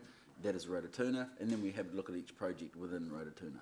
So in other words, rather than going at a meaningless, from a capital program perspective, a whole bunch of projects around activities, arts and culture, or just transport, you actually start to get a bit of a true picture about the growth cells or the city areas that we are developing and all the projects within that. So it might be roads, transport, wastewater, stormwater, all within Rototuna. You get to see what the level of investment we are putting in as a city each year in Rototuna and parks, and we can actually... But the thing that I'm after is an understanding of how this improves our efficiency, improves our delivery, keeps us within budget, or maybe saves us some money, those sort of, and maybe it's not. This is not the right place to talk. You know, I've asked this a few times, and it's taken a lot of time. I think it is. Look at the project that you signed off today. So it's one contract for building a road and building the park. You know, rather than Lance leading a contract for the park and us then building a contract for the road. So looking at the program approach, it allows us to join all of those things up and look for efficiency in how we deliver things. So presumably you would have tried to do those things in the old days, but this just makes it more easy and more obvious that you should do that. Is that right? Absolutely. Yeah. Yep. Okay. Yep. All right. Thank you. Angela. Page 74. I'll try and be clear with my question here. Just under capital revenue, and I'm just concerned that we're treating definitions correctly. Under 35 we say Capital revenue includes any capital contributions to projects including NZTA subsidy, and grant money to support, but normally when we're talking about capital revenue, I think, it feels like we're talking about the definition of capital revenue now includes transport subsidy when we call capital revenue under everyday costs, doesn't include transport subsidy. See, I'm really confused, so it's quite hard for me to... So there's two Explain what I'm NZTA asking. give us two lumps of money, Yeah. two types of revenue. One is for the capital program to build a road, and one is money to maintain the road that we built. So the money that they give us around maintenance of roads goes in our everyday costs because it's Everyday maintaining revenue. Yes, yeah. everyday revenue, everyday costs. Yeah. But the revenue you're talking about here is money like the 51% FAR contribution that comes through from NZTA to build a new road. Yep, but kind of under both definitions, we're just calling it capital revenue. You know, an everyday person on the street is never going to work out what on earth this financial jargon means. We've got everyday costs, everyday revenues, now everyday people. Everyday people on the street. So, perhaps talk to the director of Department of Fantasy Words to come up with just a bit clearer explanation. Well, a clearer explanation. Me and Stephen had some discussions on that, but clearly we can do it. We can do a little bit better there. Yep. Yeah. So, and that that's a really good point, Angela. I mean, I discussed with Stephen about we're sort of morphing from us calling it balancing the books to everyday revenues and everyday costs. Yeah. And I don't know if the goal is that we stop using balancing the books and go to that other one, but we are, I think, or was it you I was talking to about it? One of you guys. I'm not sure, but we don't want to go away from balancing the books. We just want to define what that means. And we're kind of tagging it with everyday cost, everyday revenue, so everyone remembers what we did, but soon we'll drop that and we'll just get into balancing the books. Well, that's really good, because that's, I think, would definitely be my strong advice. We are now into a new financial strategy and a new balancing the books. Yep. And you would note, isn't it great that we only have two of them in the report instead of three? Every day. Just to reflect, Councillor, why it's important us to have this in here, because it's the project managers that are delivering capital projects which are closer to NZTA and applying for the funding. Previously, there'd be assumption of revenue, then you might get to the end of the year and go, oh, we didn't get the revenue. So I'm hamming it up a little bit, but what we're trying to do is drive accountability into the project managers to know it's really important that they get their revenue on time and be knocking on the door and driving it and asking for it. That's why we've brought the revenue into here, because it's the project manager closest to the ground in terms of getting the revenue. Yeah, no, makes sense. Just on page 87, and I think that's it's a really good combination of the high enough level of information and low enough level of detail to keep an eye on what's going on with each of those capital programs. I just had a question. So this is an example, but I'm assuming the facts on here are actually accurate. I thought Rototuna Town Centre was 18 million, and in here it's 25. We reduced it to 18. So this isn't just an example. This is an example / but the facts. Yeah, and also Sports Park and Park Lane. I thought that was 6 million. I think I saw that one, but remember the report had another 2 million in year 2 to do the changing rooms. Yeah, so it's probably the whole lot added and because this is 3 years, this is a 3-year picture. Yeah, okay. That's all my questions. Thank you. Bella. Gary, tēnā kōrua. Just a question on paragraph 43. You've mentioned there that there's been no capitalisation on the water assets due to undertaking a revaluation. It's now October. Is it taken 3 months, is it? Can I just ask Paul to answer that one? My understanding is capitalisation just stops in the valuation? Or yes, that's correct. So we have, obviously, because we were valuing the system, so we have to put the system on hold. Unfortunately, when we went to press the button... Sorry, Tracy, do you mean the water system? No, a fixed asset system. Oh. The fixed asset system that holds the water system.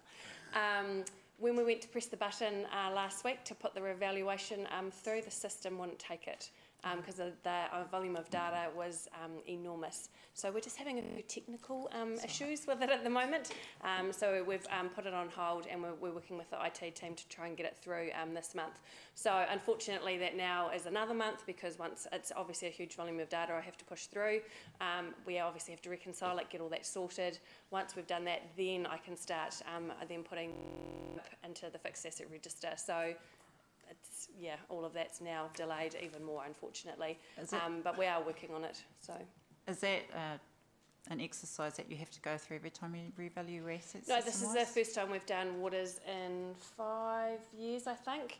And it's a different system that we've never put those assets in before. So a combination of both. But like I say, we're talking thousands and thousands of lines of data going through. So we're just looking at trying to do it in batches and things like that. So in the test system, we thought it had worked, and yeah, but just what it does, it hangs and just drops out.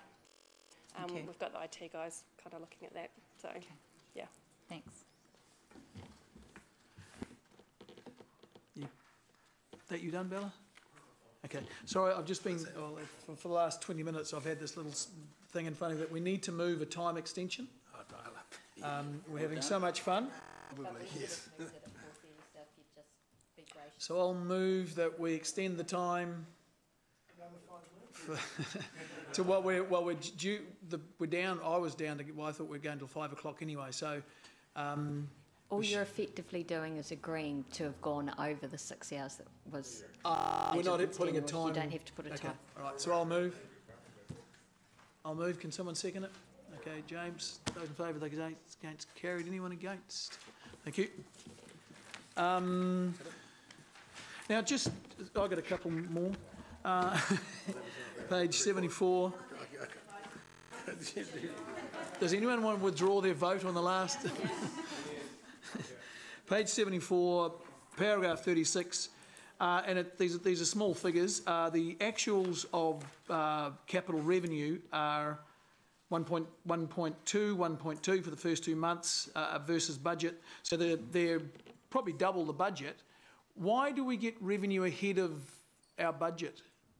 How do you apply for capital revenue?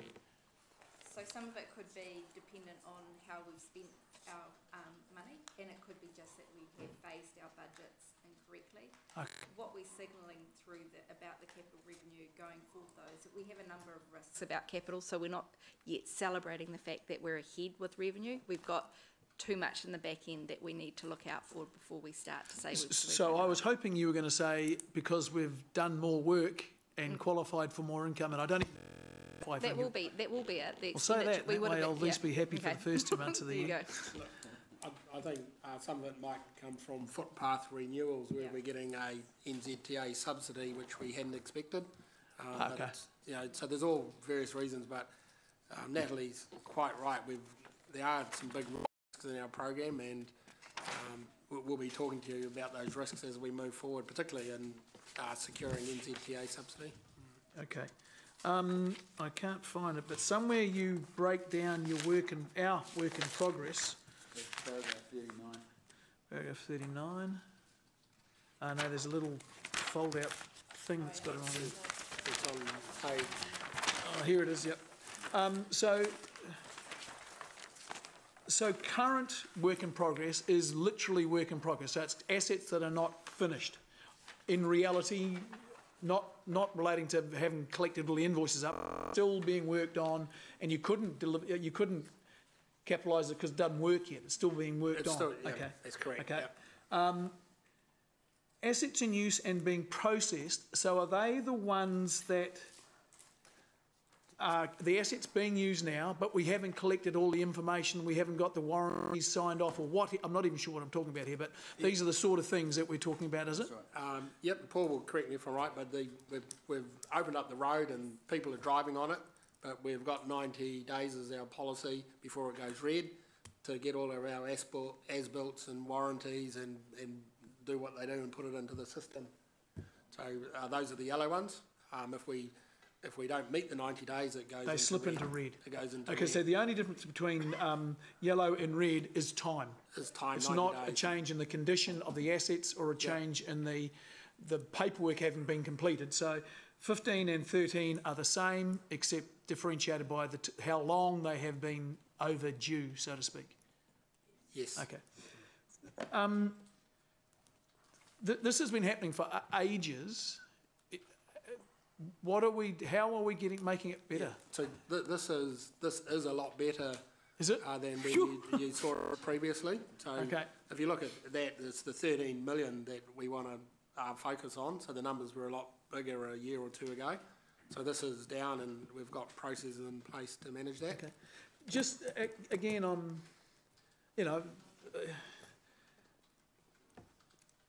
old man was a builder, and they did big projects, but I guarantee you they weren't this far. They got their bills into the client, they got their certificates and all that, all that sort of stuff. So if I may, Chair, the $9 million of it is that city water revaluation that I just spoke about. So there's a reason why there is I can't put it into the system. Okay. So $9 million of that 13 is purely all of the water's work.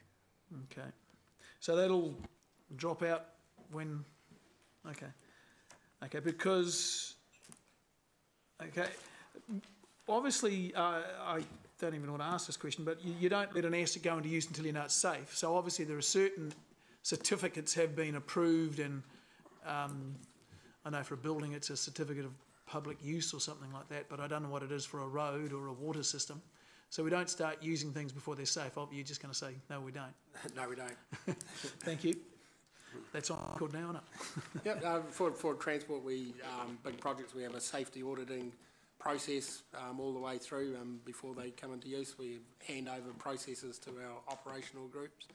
Okay. So, in general, they don't. Okay. The implication of these things is presumably, what am I saying? The implication is an accounting type implication. It's just a paperwork implication. It's not a lower level of service to our community or lower level of safety to our community that they're missing out on. Is that right? Correct. Yeah. Okay. All right. Thank you. This big report was quite good, except can we next time get headings on each page? That might be impossible to do. I don't know, or hard to do.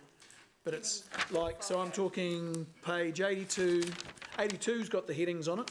Then the next page is 83, 84 don't have headings on them. It'll be our intent to work with the chair and deputy chair before the full suite comes up, so we'll have another session on it. Okay. We'll do that, yep. Okay. Thank you. 1, 2, 3, 4, 5, 6, 7, 8. No, I've got 8. Sit down. Down, boy, down, down, down. 1,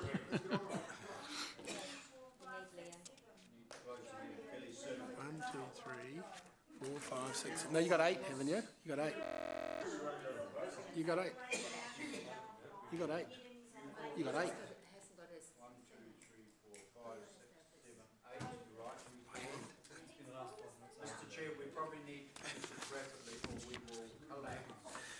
Yeah. I'm just thinking of your questions during the airport presentation. All right.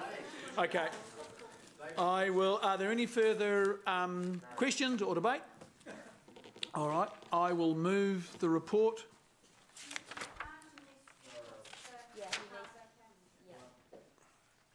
Sit down. Sit down. Okay. I'll move the report be received. Have a seconder. Martin Gallagher. Mallet Gallagher. Those in favour. Those against. Carried. Is there any against? Okay. Carried unanimously. Thank you.